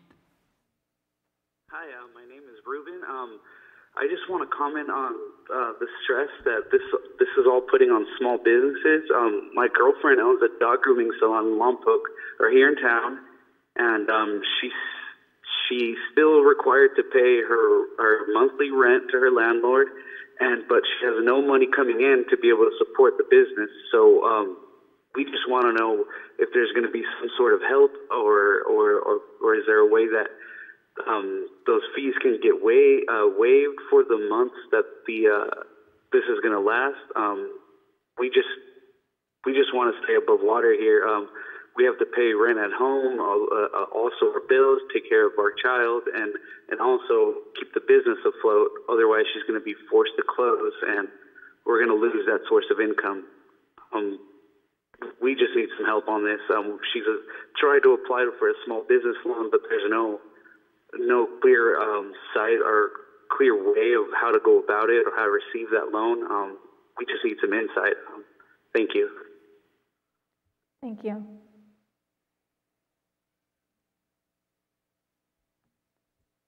No more calls? We will close public comment on this matter and bring it back to council. Councilmember Mosby. Melinda, I had quite a few calls the last week or two, and I've got to say, nobody's called to complain about you guys, so good job. And I did have, on my Facebook Live, I did have one of the employees call in and did answer a question for the people, helping to direct them to that, so kudos. And I know it's tough what you guys had to do and having those closures there. I see the frustration, people coming up to those doors and such, and having that phone there seems to mellow them out a little bit, so. It has helped. Yeah. It was a good suggestion. Tell them all good job. Thank you. So I appreciate Councilmember Starbuck's recommendation, and I think it's something we should look into in the future as to what sort of credits we might be able to go backwards to. But given all of the moving pieces and knowing the impact to our own finances that is already occurring, it's something that, again, we should probably look at later in May when we have to readdress all of this. And I do appreciate Councilmember Vega's recommendations and would look to hear his motion if he would still like to make it. Thank you. I get emotional because I do care about the people, and I'm getting lots of calls, as we all do care. So I'd like to thank you guys at the Utility Department. The last caller, Robin, thank you so much. It sounds like we're all on the same page. We're just looking for some sort of relief. The HEAT program, there's different programs that people may not qualify for at this time, so we're looking for something internal. So my motion would be to ask staff to bring back 2 or 3 options on how we can expand our repayment program. It can be pliable, it can be changeable, but we need to do something and expand a little bit more than what we have, just because of this pandemic that we don't know when we're going to get out of it. So it'd be nice to provide some sort of relief to the citizens here, that the city is here to help. We don't know, we don't have a timeline, but we're here to be flexible. We're not here to turn off your utilities. The yellow slips, I don't know what we can do about that, Melinda. I mean, I get it. People are going to be behind on payments. Maybe we need to take a look at maybe some of the rhetoric that's on there. It's not the yellow slip that bothers me, I think that, or bothers other people. I think the fact that maybe there's not enough of a, maybe an explanation about check with your local, whatever, for a repayment program, but, or maybe it's people that can pay at this time, but they can't pay the full amount. And I'm sure you would welcome, you know, even a partial payment or 90% of the payment or 80% of the payment so that they can stay current and they only owe possibly another payment by the time we get out of this. You know, as the last caller mentioned, there are people with hardships in business that are looking for that secondary income, and I'd like to provide some sort of hope for them, that we're going to be there to help them when this thing all comes up. So that's my motion, that we have city staff come back with some options here for expanding our repayment program. It's not, I'm not asking for a waiver, but I think we can expand on, you mentioned a couple of possibilities, Melinda. If we could do that at the next meeting, that'd be great. Mayor, can I add one more? Councilmember Vega, Yes, did sir. you want the CDBG option? And the to be- CDBG option, which is a great option, thank you, Christy. I thought you were standing there so you could tell me something else, but thank you so much. Thank you. So that's my motion. Repayment option, Mayor, and the CDBG option also. Thank you. Councilmember Starbuck. Yeah, I want to second that, but I just wanted to kind of narrow down the whole thing to what I was seconding, the CDBG option and the method of repayments. That the main meat of the motion is that? Yes, sir, and possibly they could come back with some recommendations on possibly the bill. You don't have to change it from yellow, but maybe let's take a look, or you guys can take a look at the rhetoric and see if there's something we can put, you know, due to the pandemic, you know, we understand, we Well, care. to keep it moving forward, I'll give you a second on this. Thank you. I think for clarity, to help you, that it's maybe if it's set in the system that instead of it being printed on yellow, maybe not printed on yellow and have the additional sheet inserted that has gone out about options. So I get the reminder needs to go out and that people need to be warned that they are building a deficit, but not having it on yellow so it doesn't cause the panic when you open the envelope. And then the second part to that is, I know we've created an insert that describes what we're doing, and so putting that in as a tool to help them might be the easiest solution without worrying about the verbiage of the actual document. So that, you okay with that? Perfect, I'm okay with that. Mayor, if we can, sorry to interrupt one more time. So on the yellow piece, as Robin, who's on the phone, said, some of these things are hard-coded. Yeah. We'll look into it, and whatever we do find out, if there's nothing we can do to change except for just cutting the yellow reminder going out, we'll bring forth whether it's, you know, how much would it cost? Because if it's hard-coded, then you have all the programming costs. It might be better just to remove that for right now or something. But Sure, we'll which is bring why I that suggested back. just maybe not doing it in yellow and inserting an information sheet if you still The needed to yellow put it. forms are basically printed out, so we'd have to order new forms, and they would take Got it. 3 to 4 weeks. All right. So, but See, that was a quick answer on that one. Thank you. All right, so you'll look into that, and we'll just add that to that batch of information. All right, so it's been moved, it's been seconded. Do you need any additional clarification? Everybody got it? Got it. Okay. All right, let's vote. Oh, wait, Councilmember Covido? No? I was just going to say for clarity, it includes commercial businesses as well, just for people that are watching at home. There is a relief for them as well. So it's the same whether it's a residential customer or a commercial customer. So they'll get the same information, or they can call the hotline or the city, and they can make those arrangements as well. Okay. Do you have one more comment? One more thing, is that okay? It's short? Thank you so much, very short. Okay. I'm trying to let the public know out there that we're providing some sort of relief. We do care, and I want to make sure that we value our time just as they value ours out there in the public. We're here. It's taking stress, taking you away from your family, but we should be making some forward motion at every meeting on something or another, and this is my effort with the council to make some forward motion to let the community know that we do care and that we're here. So thank you. All right, let's vote.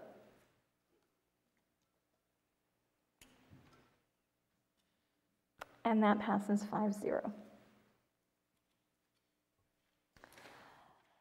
Item number 6, designation of city's agents in applying for reimbursement from the California Governor's Office of Emergency Services, and that is our city manager. And actually, Jasmine McGinty has been the expert in this area, so she's going to give the staff report. Thank you. All righty. Good evening, Mayor and members of the council. Jasmine McGinty, Senior Admin Analyst in Admin, and I'm going to give the presentation on the designation of applicants agent resolution for FEMA reimbursement. So we recommend that the council you guys adopt the resolution 6313, which approves the designation of applicants agent resolution, which authorizes the city manager or additional authorized agents to submit a request for public assistance to Cal OES, which is the California Governor's Office of Emergency Services for reimbursement of eligible emergency protective measures for a potential federal reimbursement for funds related to COVID-19.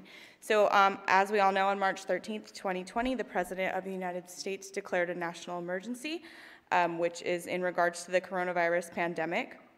So as a result of that declaration, it allows for local governments, including the city of Lompoc, to be eligible to seek reimbursement for some of those funds directly related to COVID-19.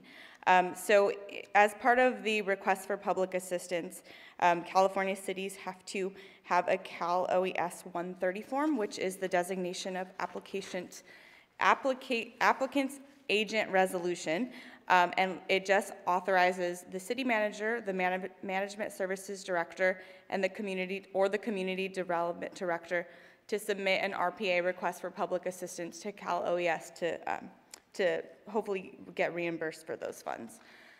So the resolution attached here designates those people to submit the RPA to Cal OES.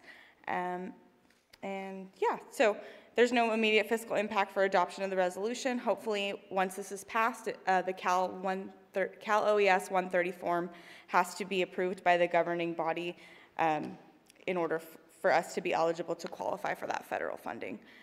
So we are asking you guys to adopt the designation of applicants agents resolution as part of the RPA package from FEMA and Cal OES, and authorizing the city manager to take any other necessary action to apply for reimbursement for those funds.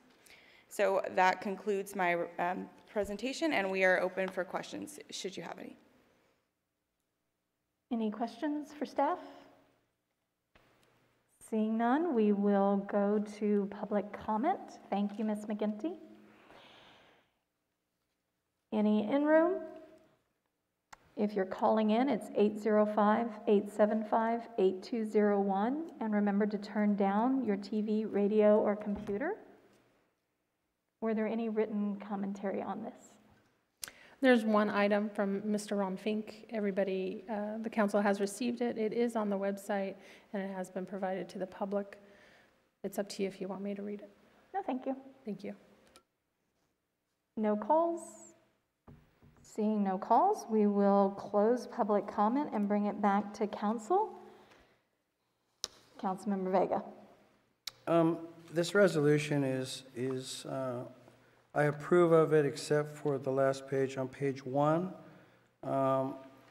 where it says the box is checked, page 1 of 2. This is a universal resolution and effective for all open and future disasters for up to 3 years following the date of approval below.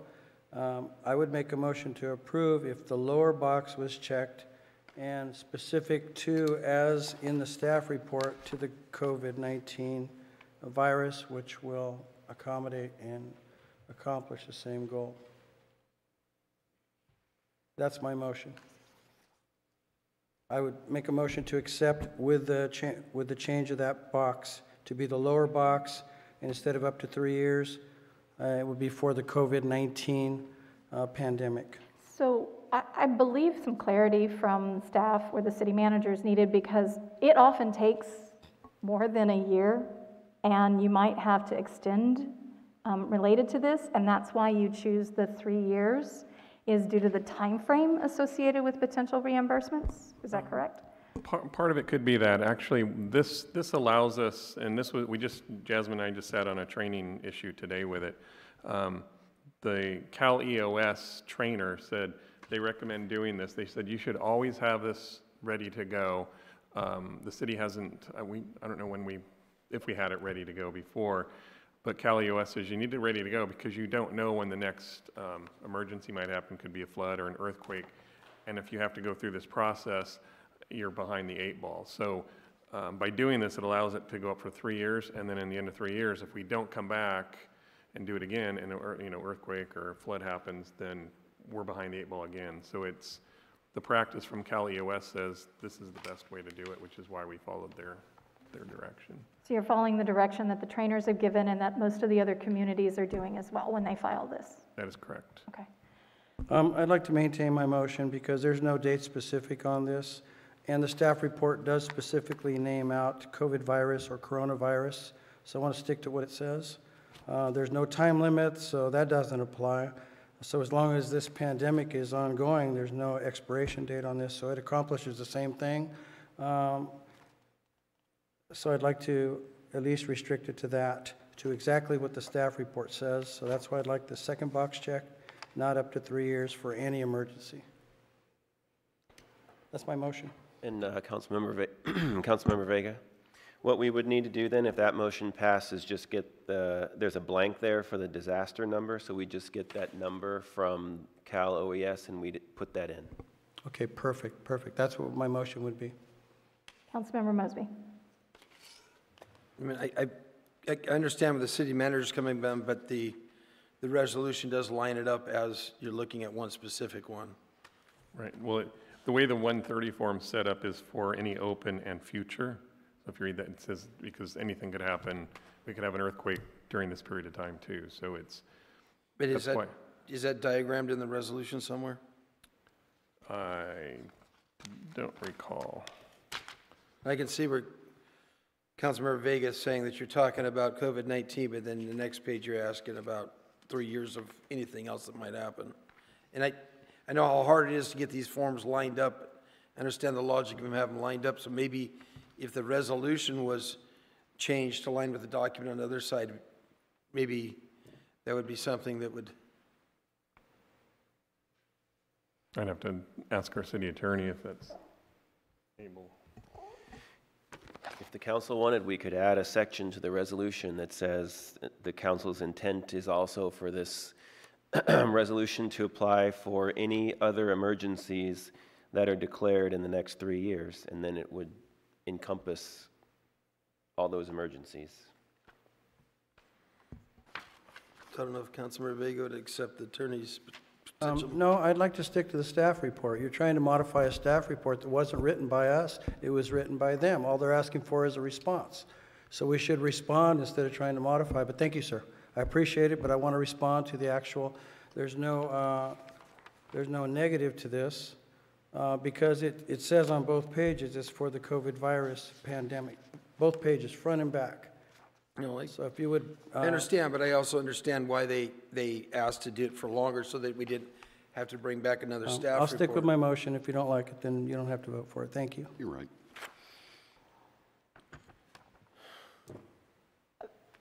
Any more? Okay. Councilmember Starbuck? Did we do one of these when we did a state of emergency in the riverbed? No, we didn't. This is a different application for a different type of emergency, if you will. They have a lot of forms. That's how we were on these training calls, and they said, "Does everybody have their 130 form?" We had no idea, so we found out we didn't have one of these on file with anybody. So these are one of the things we've had to. Would this be applicable for that type of an emergency if we had to go back to the river? I don't think so, because it wasn't a declared, like now we have a declared state emergency and federal emergency and a county emergency. So us declaring it doesn't rise to the level of a governor has to declare the emergency. Councilmember Cordova. Could it be considered right now, since there could there is a population that is in the riverbed that if we were able to do something via testing for them, I don't know, I'm just thinking outside the box, that we could swoop all that in, because then that would get people out and we would be able to get them tested if there's a way. I don't know. We'd have to go back and ask, because it's just that trickle down from the federal to state to the county to us. It's the reverse, where we'd be saying, we want you to declare an emergency, so we'd have to ask the governor to declare an emergency for our riverbed or whatever it might be. So we can attempt. Councilmember Mosby. I'll go ahead, second Councilmember Vega's option. And if you guys need to, I guess you can bring back another staff report clarifying. I understand what he's getting at, so. I'd actually prefer a substitute motion that allowed us the flexibility, because we had a tsunami warning 2 weeks ago. There was an earthquake in Nevada at the edge of California a week ago. There is other things that could happen in this, and I would really hate to be caught out during all of this and not have filed like the other cities are and be competitive to get access to these dollars because we didn't take advantage of filing an open-ended document that allowed us to. So I'd prefer to substitute and fix the resolution to match the application. Councilmember Cordova. And again, for clarity, this is giving our city manager as well as our finance manager and the director of community development director the authority to basically submit for us to get a reimbursement. That is correct. Correct. My goodness, if this is not a power trip, I will make the motion to, the alternative motion to accept it as it is and allow our city the opportunity to submit for filing and get the money for, and try and attempt to get the money for our city. So you second my motion, my substitute motion? Yes. Thank you. Okay. All right. So the process on this is that we now have to, if I'm correct in remembering our substitute motions, we have to vote on the substitute motion first or the motion first? We vote on the substitute motion first. Thank you. All right. So the substitute motion is that we accept staff's report, make the small adjustment to the resolution to match, and allow them to submit under the ability to cover the next 3 years of issues, whether related to COVID or any other emergency that occurs. It's been moved and seconded. And Mayor? Yes. That small adjustment to the resolution would be what I stated earlier? Yes. Okay. Yes, it would. All right. So that is what is up for a vote. Councilmember Starbuck? Just a question. What was the adjustment? It was to add a section to the resolution that says the council's intent is also to not only address the COVID-19 emergency, but also allow this designation of applicant's agent to apply to any future disaster in the next 3 years. Councilmember Mosby. Yeah, it's not about a power trip. I understand where Councilmember Vega's stating. His thing is that if you're saying something, line it up right. I understand it, and I think the city manager could have come back with his document. And it's just technical as it is, I think it's important to be correct on these. And if you filed this, and have done this before, if you filed this and you had it with this, that went to the state, they might kick it back because it says it doesn't allow you to do that. I've kind of been in that quagmire before. It is, I mean, it says for anything open. So right now, the COVID is the open one, and then any future ones. So this is all, this is basically what the county was directing. I got you. I just know that sometimes the technicality with these, dealing with FEMA is you did, 13 years with a FEMA deal one time, and sometimes one of these little things like that can't kick you, so that's why I came along with, but it can go either way. It's not about a power trip. All right, so let's vote. And that passes 4-1. All right. That is our current agenda. I would like to ask the indulgence of the council for an emergency agenda item addition. so that if there's a need for discussion, we can actually discuss and make a decision, and that's regarding future meeting formats during COVID-19. So that's my request. I would like 2 supports to have that discussion. Yes. Just to explain the procedure here, you're asking to add an item to the agenda. So in order to do that, the council would need a vote, to get 3 votes. And because the basis for adding this item is an emergency, the finding that you would make to add this item is that there's a need for immediate action, and that we cannot wait until the next meeting. So that would be the vote that's needed, the 3 votes of the council, and then it's an item to discuss, again, just for clarity, that the format of future meetings during this state of emergency. Okay.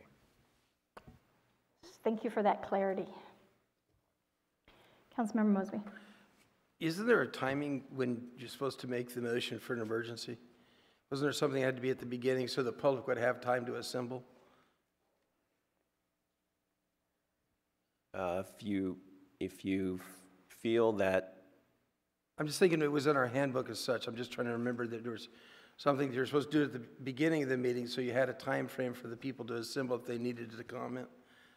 It could be. If you feel that way, then you can vote to not add the item if you think that there's not been public notice of it.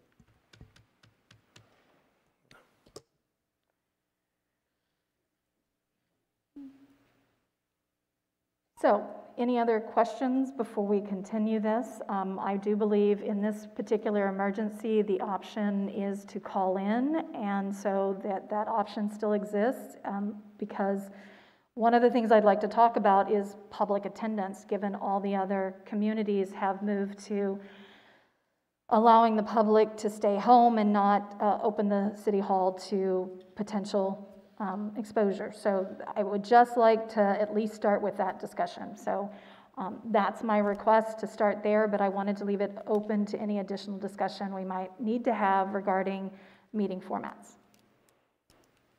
So if there are no further questions, please vote.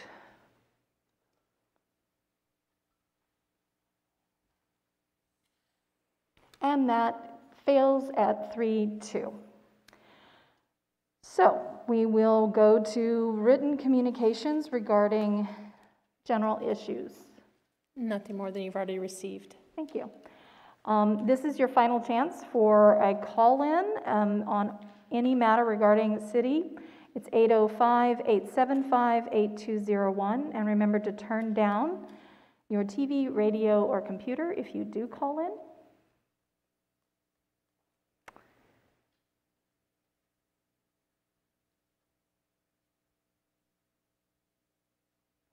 Seeing no one calling in, we will close oral communications and bring it back to council comments, meeting requests, and reports. Councilmember Vega. I'd like all the people that had phoned me and voiced their concerns about their utility bills, and the concerns about their family and their family's health. I've had to read off some of the updates we've gotten as far as the COVID virus, so I appreciate all the updates that we've got from the Public Health Department. So anyway, we're doing what we can here. Let's all stay home and safe. The people that are here as essential, deemed essential, are here helping to solve these problems and make sure the health and safety of your families are number one. So thank you. Councilmember Cordova. I don't have anything. Thank you. Councilmember Starbuck? No reports. Thank you. Councilmember Mosby? I've got 2 small requests. One is aligned with the passage of the sales tax, and was one of the things we had in the budget. That was the 3 PD positions that we had held out for balancing the budget, and at the discretion of the city manager, I'd like to free up those 3 positions at his discretion to program and fill it when he feels that he's capable to do that, but have that come back for our, whatever we need to do to finalize that, to open that back up for him, along with the 1.75 park positions. which would allow him to have back in his playbook items that we took out for balancing the budget. I know that he'd be working with the finance director, and obviously it wouldn't happen until after July 1st, but it takes a little while to stage these up and get these three things, and it'd give him the ability to do this. I'll give you a second. Are we going down the right path to do this for you? I'm not sure I understand. Yeah, they'll bring it back. Yeah, I know it'd come back, you know, but it's... We can bring back, and it'll have the costs and everything else associated with it. You know, again, we're spending the tax money now that we don't even have, but understanding the fact that it'll take you a little while to get it figured out to bring it back, right? Well, and in that, it could state July 1st is the earliest that it could take place. I'll give it a third. And then it takes quite a while to line them up and hire and everything else, so but it puts it back in his ballpark.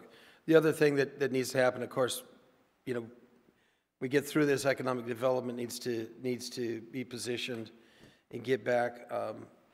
We had suspended the funding for the chamber. It's going to take a little while to get a contract negotiated and lined up, but put it back out for the city manager to enter in the negotiations and bringing back a chamber contract and a funding, along with that aligning our economic development element with the chamber and what I would call a business assistance team with the chamber, something they used to have in the past, but align those up in the contract. And it's going to take a little while for the negotiations for this to go through, and I think now's the time to thinking a couple months down the road to start initiating this. So.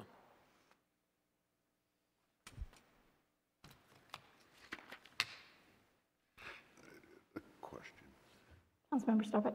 So going down the same thought process again, this is something that'll come back to council, and it'll be probably well after COVID's over and we've established what type of a revenue stream we're going to get at that point. And that is correct. Okay, I'll give you a second on that. I'll give you a third.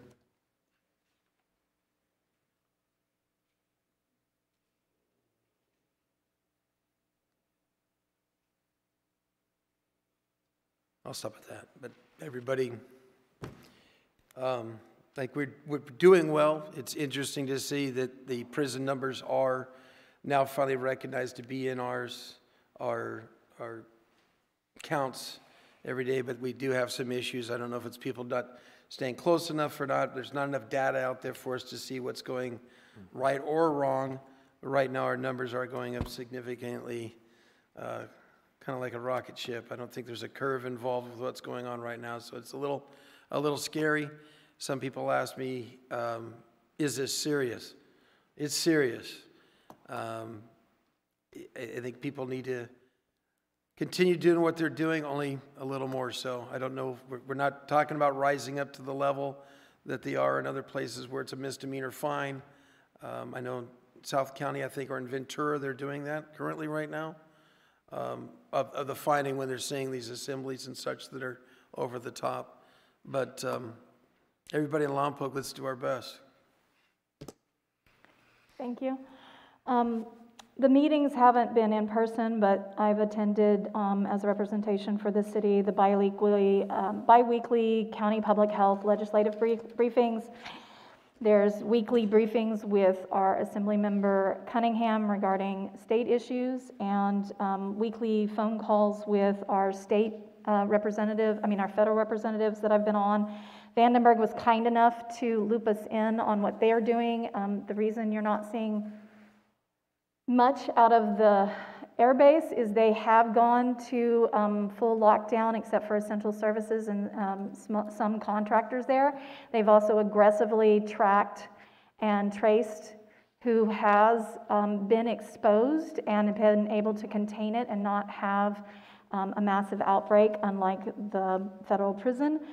We have asked that public health call out the federal prison line as a subset to better explain to our community, because lumping it in with our regular numbers is creating concern, and it is still a concern because many of those staff members do live in our community.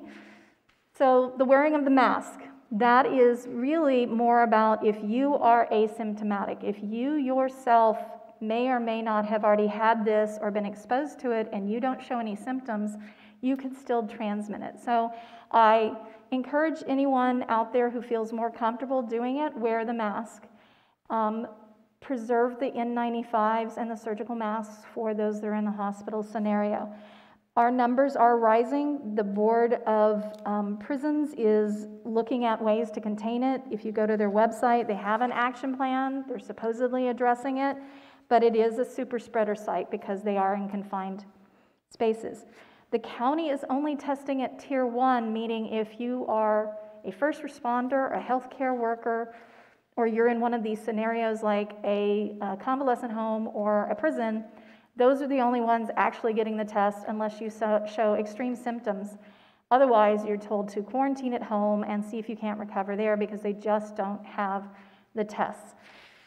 So the biggest issue is the modeling done by the county was presented today at the Board of Supervisors. And one case looked at 40% adherence to the social distancing, and that might yield nearly 1,200 patients by June 25th in our hospitals. If 55% of compliance would mean a peak of 42 in August. So what they're really trying to say is until we better understand what's going on with this, we should all treat it very seriously.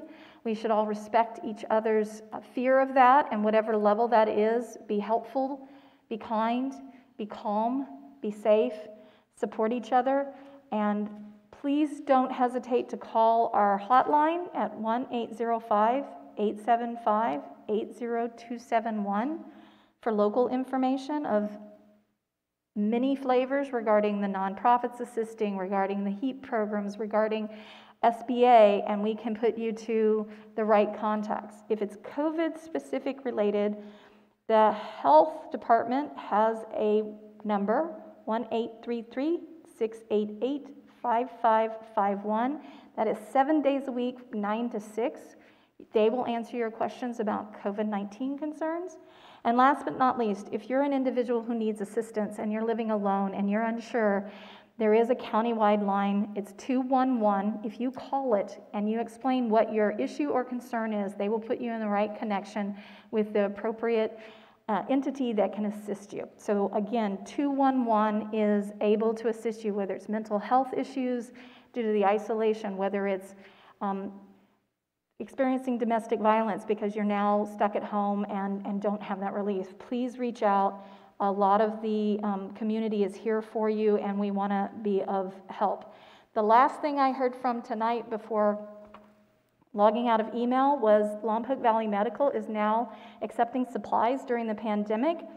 Those are N95 masks, isolation gowns, face shields, eye shields, procedure masks, nitrile gloves, goggles, disinfectant bleach, Cavicide disinfectant wipes, and hand sanitizers.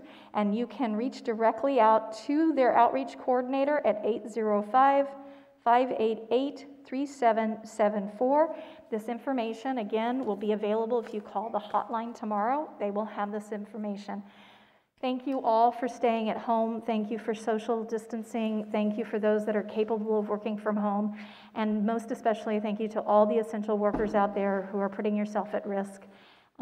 We will adjourn this meeting until our next one, which will be, if I can get back to my final page, because I already turned it over, April 21st, 2020.